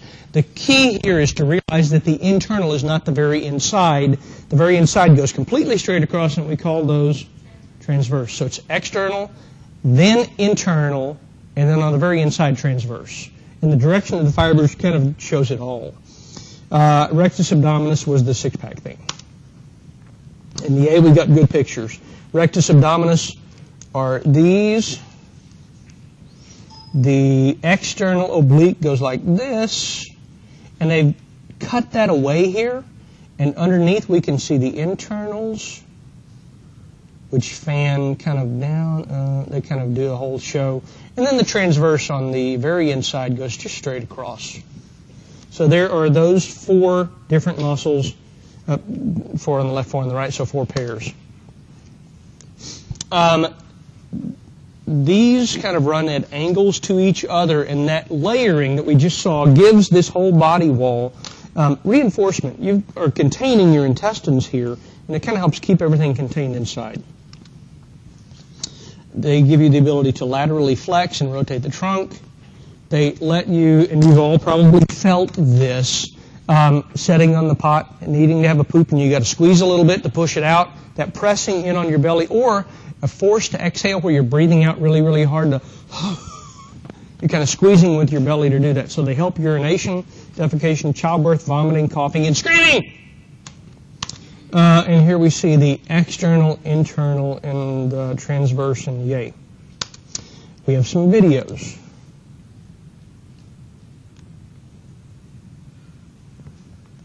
The origins of the external obliques are from ribs 5 through 12. The insertions of the external obliques are to the linea alba via its aponeurosis, the pubic crests and tubercles, and the iliac crests. Acting bilaterally, the external obliques support and compress the abdomen and flex the vertebral column anteriorly. Setups. Acting unilaterally, the external oblique laterally flexes and rotates the vertebral column to the opposite side. Working on your love handles. Due to the compressive effect on the abdomen, the external obliques raise intra-abdominal pressure and assist in forced expiration. They are innervated by the intercostal nerves. Internals, very much the same. Oops. The origins of the internal Dang it, sorry. obliques are from the thoracolumbar fascia, the iliac crests, and the inguinal ligaments. The insertions are to the linea alba via a broad aponeurosis, the pubic crests, and ribs 10 through 12. Acting bilaterally, the internal obliques support and compress the abdomen, raise intra-abdominal pressure, and flex the vertebral column anteriorly. Acting unilaterally, the internal oblique laterally flexes and rotates the vertebral column to the same side. Due to the compressive effect on the abdomen, the internal obliques assist in forced expiration. They are innervated by the intercostal. Don't care. Rectus abdominis, the six-pack, if you will. The origins of the rectus abdominis muscles are from the pubic symphysis and the pubic crests. The insertions are to the xiphoid process of the sternum and the costal cartilages of ribs 5 through 7. The rectus abdominis muscles flex the vertebral column anteriorly. Rectus abdominis muscles also increase intra-abdominal pressure for abdominal breathing as during childbirth. They are innervated by the intercostal nerves. Kind of interesting to see these muscles isolated from each other and watch what they do to the skeleton. The origins of the transversus abdominis muscles are from the inner surfaces of costal cartilages 7 through 12, the thoracolumbar fascia, the iliac crests, and the inguinal ligaments. The insertions are to the linea alba via a broad aponeurosis. The pubic crest. Before I leave that, you guys do understand what the word aponeurosis is, right? It's a broad, flat, sheet-like tendon. And the pectineal line of the pubic bones. The transversus abdominis muscles compress the abdomen and in doing so raise intra-abdominal pressure and assist in forced expiration. They are innervated by the intercostal nerves. Okay, those are your abdominal muscles. Our next target here is muscles of the pelvic floor. These make up the bottom of the bowl of the pelvis, and they support organs like the urinary bladder, the uterus. They kind of contain all of the stuff that sets down inside your pelvis. So let's take a look at several of those along the way, including very interestingly named muscles like levator ani. What does the levator ani do? Lifts the anus, absolutely. And coccygeus. Both of these are innervated by sacral nerves. The function of this pelvic floor area is to seal off the lower outlet of the pelvis, that exit that a baby would take during delivery, support the pelvic organs, lift the floor to help in releasing feces, and to resist an increase in intra-abdominal pressure. We'll also look at muscles of the perineum. The perineum is the area between your urethral opening that you urinate through and your anal opening is that area between there. And it's made up of a set of muscles that kind of, as a group, are called the urogenital diaphragm. This is the front half of the perineum. It's inferior to the pelvic floor. And we have a deep transverse perineal muscle and an external urethral sphincter. It's worth mentioning here that everybody, male and female, has an external urethral sphincter. And this is that muscle that you voluntarily relax in order to urinate. Males, but not females, have got an internal urethral sphincter. And the purpose for that is the internal, not the external, actually closes off and seals the bladder during ejaculation because urine actually is toxic to semen. But hey, that's a lecture for April. So everybody, male and female, have got an external sphincter. And here's a picture of some of this stuff. We'll see the other view a little bit later on. This is a top-down view. This is to the front. This is to the back. And we're looking from the top down inside the pelvis. And we see several things going on here. We have 3 openings visible. That opening is the urethra. The opening in the middle here, which is kind of rectangular in this image, is the vagina. And the opening in the back would be the anal canal. Pretty clearly we're looking inside a female pelvis. This sheet of muscle is the urogenital diaphragm. This muscle here is the pubococcygeus, and that actually is the target of PC or Kegel exercises that are used to strengthen this pelvic floor sometimes after pregnancy. Here we see the pelvic diaphragm described as 2 separate muscles, the levator ani, which is right here, and the coccygeus, which is right back here. And this muscle on the side here, which is the iliococcygeus. This muscle in the very back is the piriformis, and that one actually shows up pretty well in the Anna model, I believe.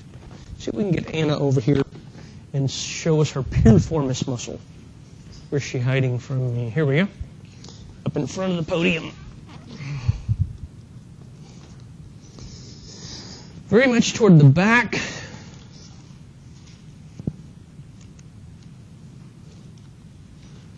right back in here, we've got a piriformis. So a lot of these things we can see. I'm going to let you find a lot of those on your own. That's part of the fun of this. And here we have sort of a little more intimate view of some of these models. I do not have a whole lot of these visible on some of our models, but you can see we're actually looking at the kind of the from the outside up close and personal view. There's this external urethral sphincter in both males and females. It kind of surrounds the urethra, and whenever that sphincter is squeezed closed, you're not urinating, which is, I hope, where everybody in the room is right now. You probably all have a very tightly constricted external urethral sphincter. This muscle here is the deep transverse perineal muscle, and on males, it's connected by a central tendon.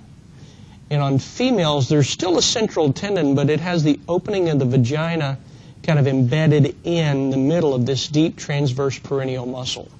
Of course, both males and females have got an external anal sphincter. That's the one that we hope you're keeping closed right now. And in the middle of that, there's an anus. And that, I think, covers everything we need to see muscle-wise from this particular view. If we look a little deeper,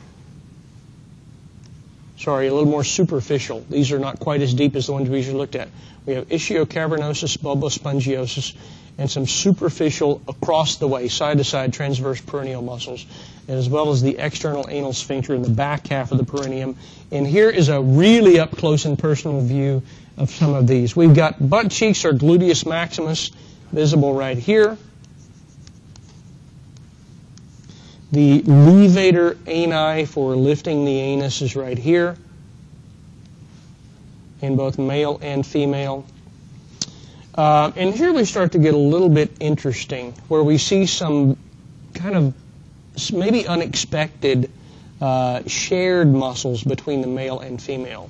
We have the superficial transverse perineal, which is this strap that goes under the base of the vagina at the top of the anus in both males and females. No real surprises there yet, but if we come up a little bit, in fact, let me just change colors.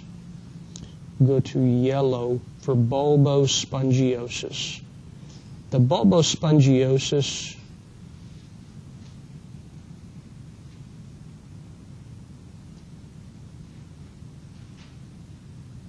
wraps around the base of the shaft of the penis, about halfway up.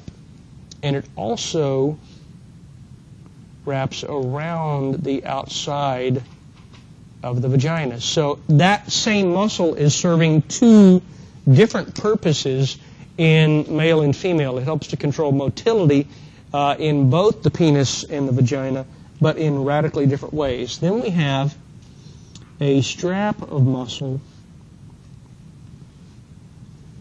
called the ischiocavernosus that attaches about halfway up the penis and comes down and attaches to some skeletal elements. And it does the same sort of thing in the female, but instead of attaching to the penis, it attaches to the base of the clitoris.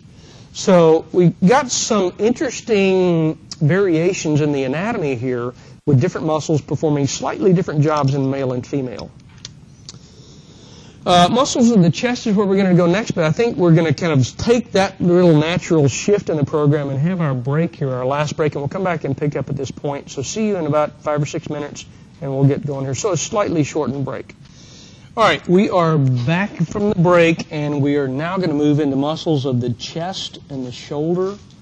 We're going to look at some extrinsic, which means the outer layer of the shoulder muscles. There are actually 2 videos here which I know are broken. This one and this one don't play, so I've got to go find them. We're looking at muscles that act on the shoulder and the humerus. There's an overview, part A and part B, and frankly, neither one of them tell us a whole lot, but I'll go ahead and dive in and find these anyway. Takes a little bit of diving in, so I don't need the integrity people to watch me doing the diving in, but I'll show you the videos. Ah! Dang it. The shoulder joint is the most flexible joint in the body.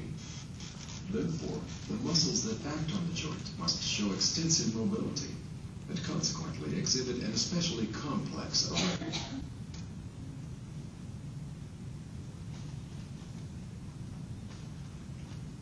And that's all for that video. all that fight for that little bit, although there's one more.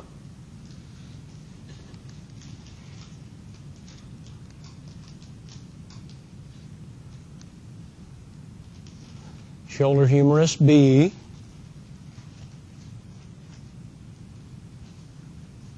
However, the muscles of the shoulder can be divided into separate groups based on distribution and functional relationships. These groups consist of muscles that act on the pectoral girdle, specifically the scapula, the muscles of the rotator cuff, or those that stabilize the glenohumeral joint, and muscles that cross the glenohumeral joint and act on the humerus. And that's frankly all for those two videos. Oh well, and they're the only ones that weren't linked, so the rest of these will be linked and we can see these just fine. Here's our next page. There's a little ink for that page. We're going to take a look at some of the extrinsic muscles on the front, which means the muscles that are closer to the surface. And we're going to look at several of these, including pectoralis major and minor, serratus anterior, and subclavius. And we'll take a look at some videos first, and then I'll show you some of these muscles on our Tommy guy. So let's play this first one.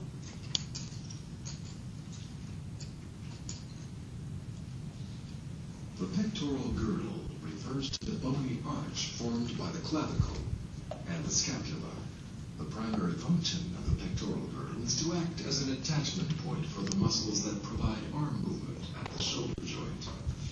It also provides the only connection between the arm and the axial skeleton. I just realized while I was moving stuff that I needed to have kind of both views of Tommy, so I'm not going to put the other model up there that I needed. So let's take a look at this next video real quick. The muscles that act on the pectoral girdle, specifically the scapula, can be divided into anterior and posterior groups. Two muscles comprise the anterior group, the pectoralis minor and the serratus anterior. The pectoralis minor muscle originates on the anterior surfaces of ribs 3 to 5 and inserts on the coracoid process of the scapula. The serratus anterior muscle originates from ribs 1 to 8 and inserts on the anterior vertebral border of the scapula. Okay, looking at our Tommy model, which we're about to be doing, you can see both the pectoralis minor and the serratus anterior. You know what, let me see if I can't get this on the side so I'm not blocking the view of the people here in the front. I think our camera will reach that direction.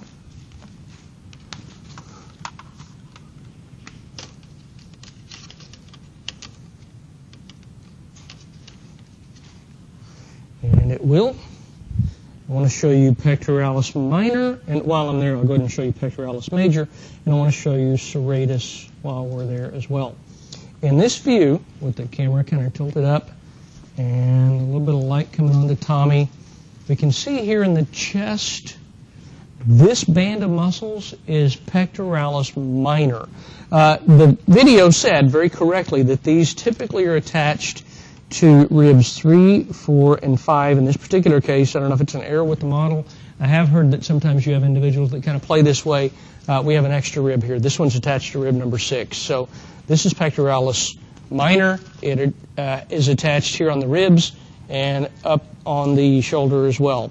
Pectoralis major is over on the other side, and here on Tommy, we can see the big pectoralis major muscle, which you would have to cut out of the way in order to see the pectoralis minor, which we're looking at right over here. Now, serratus anterior. What does the word serratus sound like? Serrated. And if you look at Tommy's side, these look like the edge of a steak knife. And those little points on each rib are serratus anterior, and they're really, really easy to spot. Once you see them, you can't really miss them. They kind of jump out at you like, oh yeah, that's the one that looks like the edge of a steak knife. And we go back here. Thought we were there already. Hey, we are.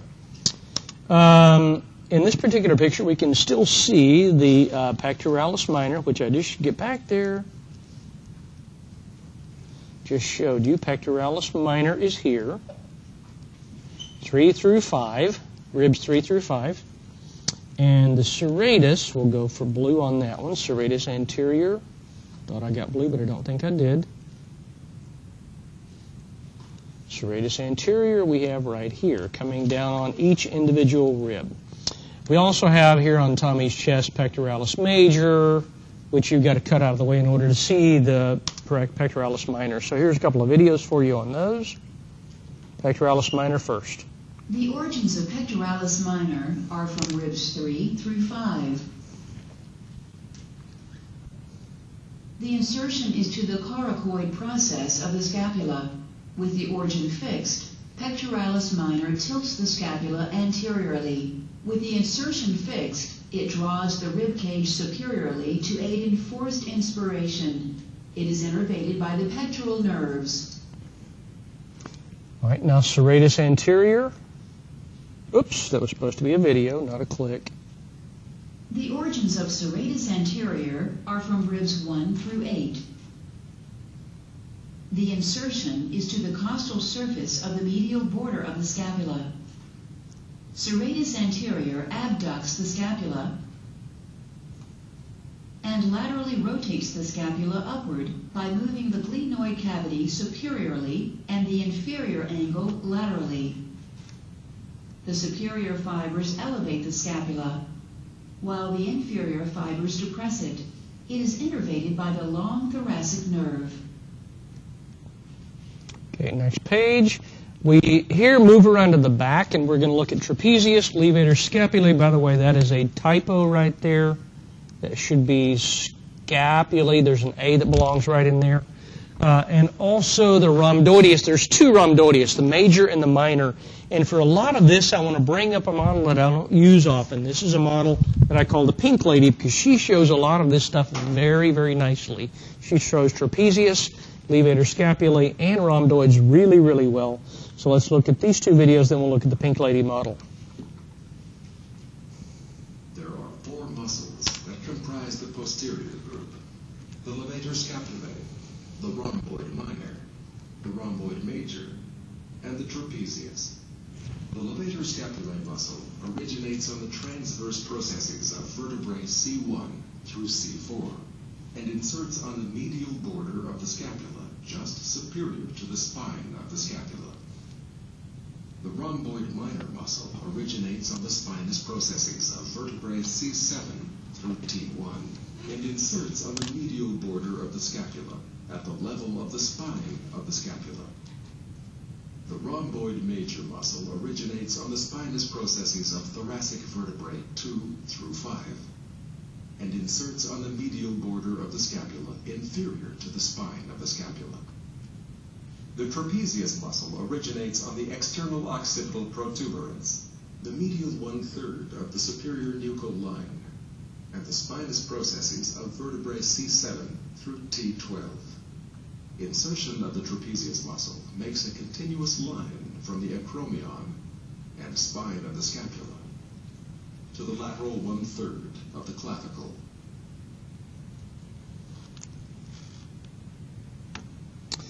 Okay. I'm going blank. Did I click the first one or the second one? I think I clicked the first one, didn't I? Yeah. Get back there. The scapula of the pectoral girdle is loosely attached to the thoracic cage and consequently capable of considerable movement. To best illustrate the scapular movements, 6 actions of the scapula will be animated.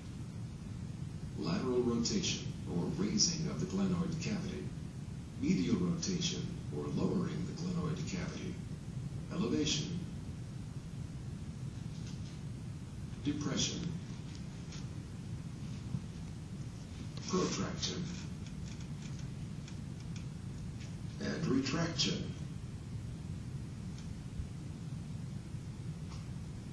Lateral rotation of the scapula results from contraction of the serratus anterior and the trapezius muscles.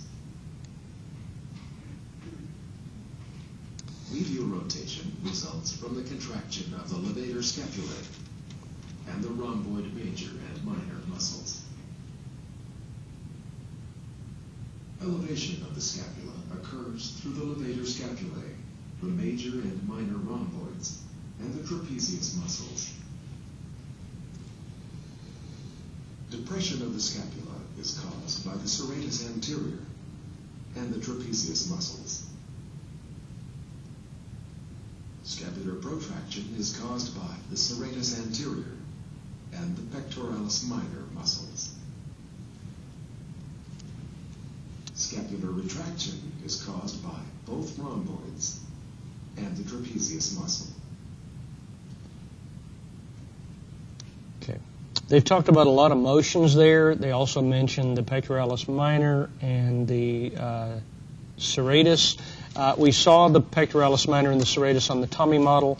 I want to show you the levator scapulae, the rhomboid major and the rhomboid minor on the Pink Lady model. Trapezius we'll also see on this model, but I want to save that one for a few minutes later, so I want to show you some more videos about the trapezius specifically before we do that. But for right now, let's look at levator scapulae, rhomboidus major and rhomboid minor on this Pink Lady model. So here we go to the Pink Lady. And as you look at her, I'm going to take the camera and come in really, really closely on her neck, above her shoulder. Right in here, and you guys need to help me figure out what you can see. This strap, you see the edge of it right here? That one is levator scapulae, and it's attached on this upper corner of her scapula. If I rotate this just a little bit, this strap here and this one here are rhomboideus major, and this little bitty strap here is rhomboid minor. Can you all see that? Okay, minor, major's big, and way up out in front of this is levator scapulae. So levator scapulae here, rhomboideus minor's next, and then rhomboideus major is the bigger of all of these. And again, we're looking back on her shoulder to see these. Major, minor, and then levator scapulae to lift the scapula. The big old fan we see on her side here, this is trapezius, and that's going to be some of the stuff we're going to next. So we'll be back to visit that in just a minute. Let's get back over to our presentation, which is there. All right, in this picture, we can see those really four muscles that I just showed you. This one up here, levator scapulae, is attaching to this top corner right here. And levator scapulae lifts the scapula just like its name says. The next strap coming down, the little thin one here, is rhomboideus minor. All of these show up no place else in the lab except the Pink Lady model. Do not hijack her before the final. And then below that we have, let's do this one in green. Oh, I didn't get green. I hate when that happens. Right here, we have the rhomboideus major. It's the thickest of all of those three straps, and there's the rhomboideus major. Now, while I've still got this picture here, I want to show you some stuff about the scapula that we're not going to quite talk about here. We'll look at this stuff on Thursday, but I'm going to go ahead and mention it. The scapula right here has got a spine in it. Remember the spine from when we did the bones? Above the spine, we've got a muscle called the supraspinatus, above the spine. Its name makes great sense. And if you remember from when we looked at the bone itself, that little hollow space in there was called the supraspinous fossa. Below it, we had a space called the infraspinous fossa. And now in there, we're going to put a muscle called the infraspinatus. There's also a couple of muscles below that, teres minor and teres major. One of those is and one of those is not part of the rotator cuff. We'll talk about which one is and which is not later on. That actually will come on Thursday. But now let's look at the last muscle on this particular picture I want to show you, which is the trapezius. And boy, is this ever a complicated muscle. It attaches here on the edge of the shoulder, and it goes up onto the neck. It also goes straight over and attaches to your vertebrae in the middle of your chest. And it comes down pretty deep into the chest. So it actually has three different groups of fibers, some point up, some point down, and some point kind of sideways. So you can imagine that this is involved in raising your shoulder and pulling your shoulder down and then pulling your shoulder back toward the center of your spine. So it's a complex muscle, and you do different things depending on which part of it you activate. So let's take a quick look at the trapezius, then levator scapula, then the rhomboid major and rhomboid minor. And you know what? I think I'm going to save the trapezius for last. So don't let me skip the trapezius. I want to come back and get it in a minute. Levator scapulae. This is a busy video, that first one. So we'll save it for the last here. This is The origins of levator scapula are from the transverse processes of cervical vertebrae 1 through 4. The insertion is to the upper 1/3 of the medial border of the scapula. Levator scapula elevates the scapula and pulls the glenoid cavity inferiorly. It is innervated by the cervical nerves and the dorsal scapular nerve. Okay, that's levator scapula. Yeah, scapula, which lifts the scapula. Rhamdoideus minor, you know what? I'm going to go ahead and just go from top to bottom on these. So we'll do rhamdoideus minor next. The origins of rhomboid minor are from the ligamentum nuchae and the spinous processes of vertebrae C7 and T1. The insertion is to the medial border of the scapula. Rhomboid minor elevates the scapula, adducts the scapula, and medially rotates the scapula downward by moving the glenoid cavity inferiorly and the inferior angle medially. It is innervated by the dorsal scapular nerve. Okay, and as we continue down the arm, we're going to next get to the rhomboid major. The origins of rhomboid major are from the spinous processes of vertebrae T2 through T5. The insertion is to the medial border of the scapula. Rhomboid major elevates the scapula, adducts the scapula, and medially rotates the scapula downward by moving the glenoid cavity inferiorly and the inferior angle medially. It is innervated by the dorsal scapular nerve. Now, just by way of reminder, back over on our Pink Lady model, you can see all of those. So which one would this be? Give you a hint, it's the top of the three. Yep, levator scapulae. This little strap here, rhom minor, and the wider strap here, rhom major. Yay. This big fan here, oops, you can't see that. That's her butt. Maybe that's a big fan, I don't know. Stop it! I'm trying to get this camera to tilt up. This big fan along, damn it. This big fan along here is the trapezius, and it's where we're going next. Stop that. Jeez. Help me out here. Is that the last slide? I think it is, isn't it? Yes? Okay. Well, we're not quite finished here, but let's go ahead and finish those. What do you mean, yay? I'm not done. Apparently, we're still looking at Anna's bottom. There we go. All right, trapezius is next. And as we look at this... Trapezius is the large trapezoid-shaped muscle located in the posterior thorax and neck. All of that kite shape, that diamond shape you see there, all of that is trapezius. It may be separated into 3 groups of fibers. Look at the blue. Superior, middle, and inferior.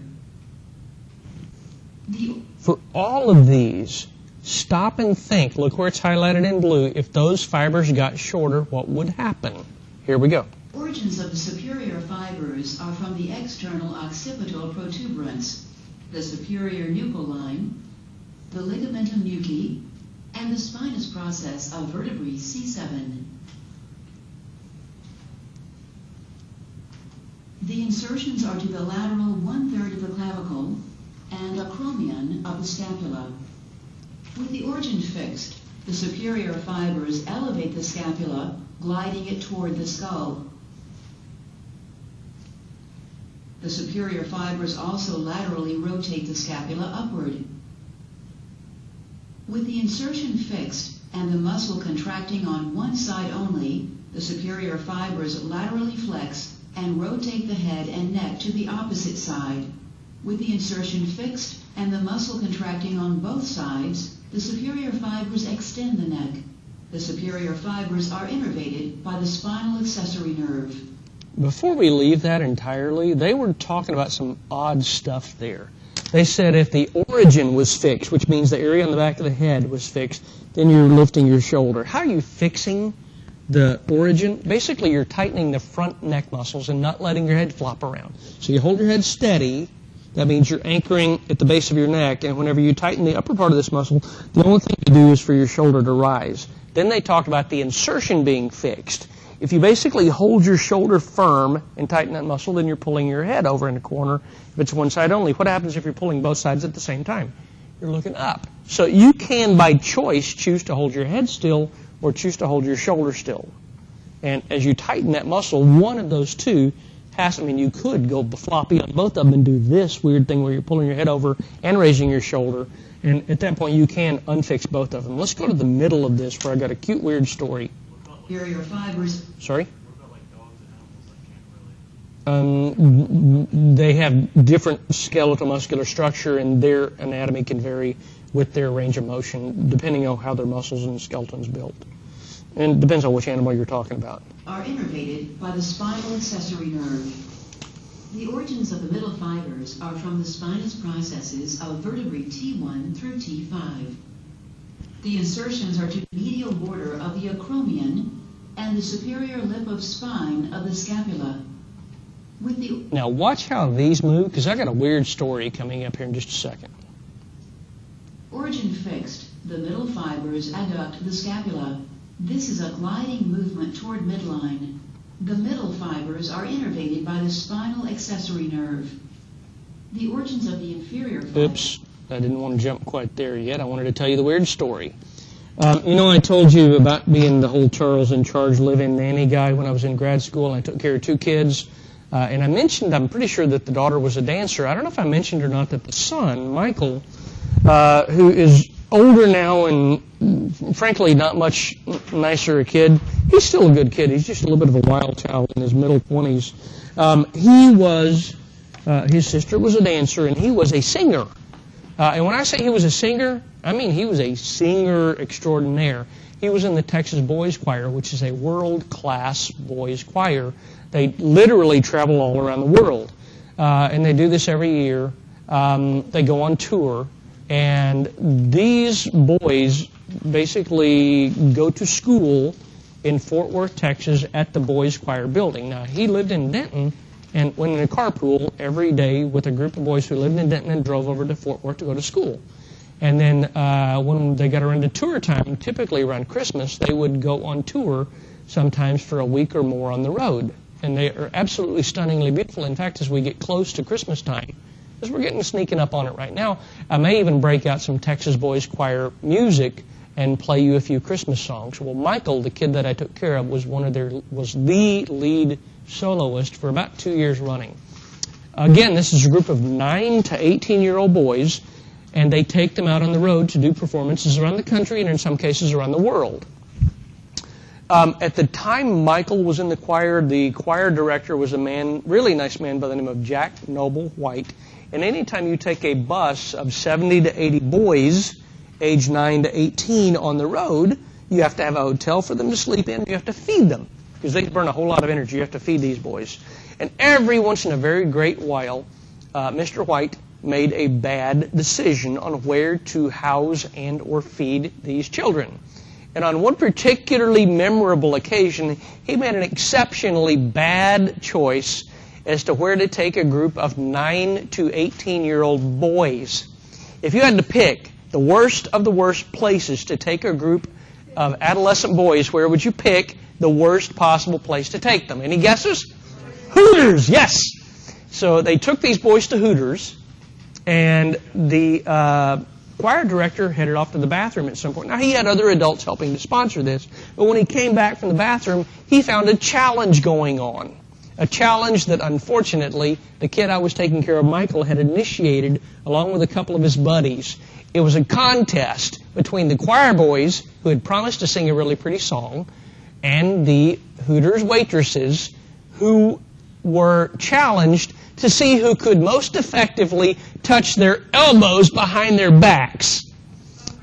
Yeah, oh my God. So it was kind of like we're having a little anatomy lesson there. It was kind of an impromptu anatomy lesson that the boys had tried to get. And the point here is when this middle area, lighted up blue, is contracted, it does that. It pulls the shoulders toward the middle of the spine. Yay, so much for that story. Now let's look at the bottom section. The middle fibers are innervated by the... By the way, I don't tell that story for shock value. I tell it to help you remember that the trapezius does radically different things, whether we're contracting the bottom, middle, or top of it. Each area does radically different movements. Spinal accessory nerve. Bottom now. The origins of the inferior fibers are from the spinous processes of vertebrae T6 through T12. The insertion is to the tubercle of the spine of the scapula. With the origin fixed, the inferior fibers depress the scapula, gliding it inferiorly. The inferior fibers also laterally rotate the scapula upward.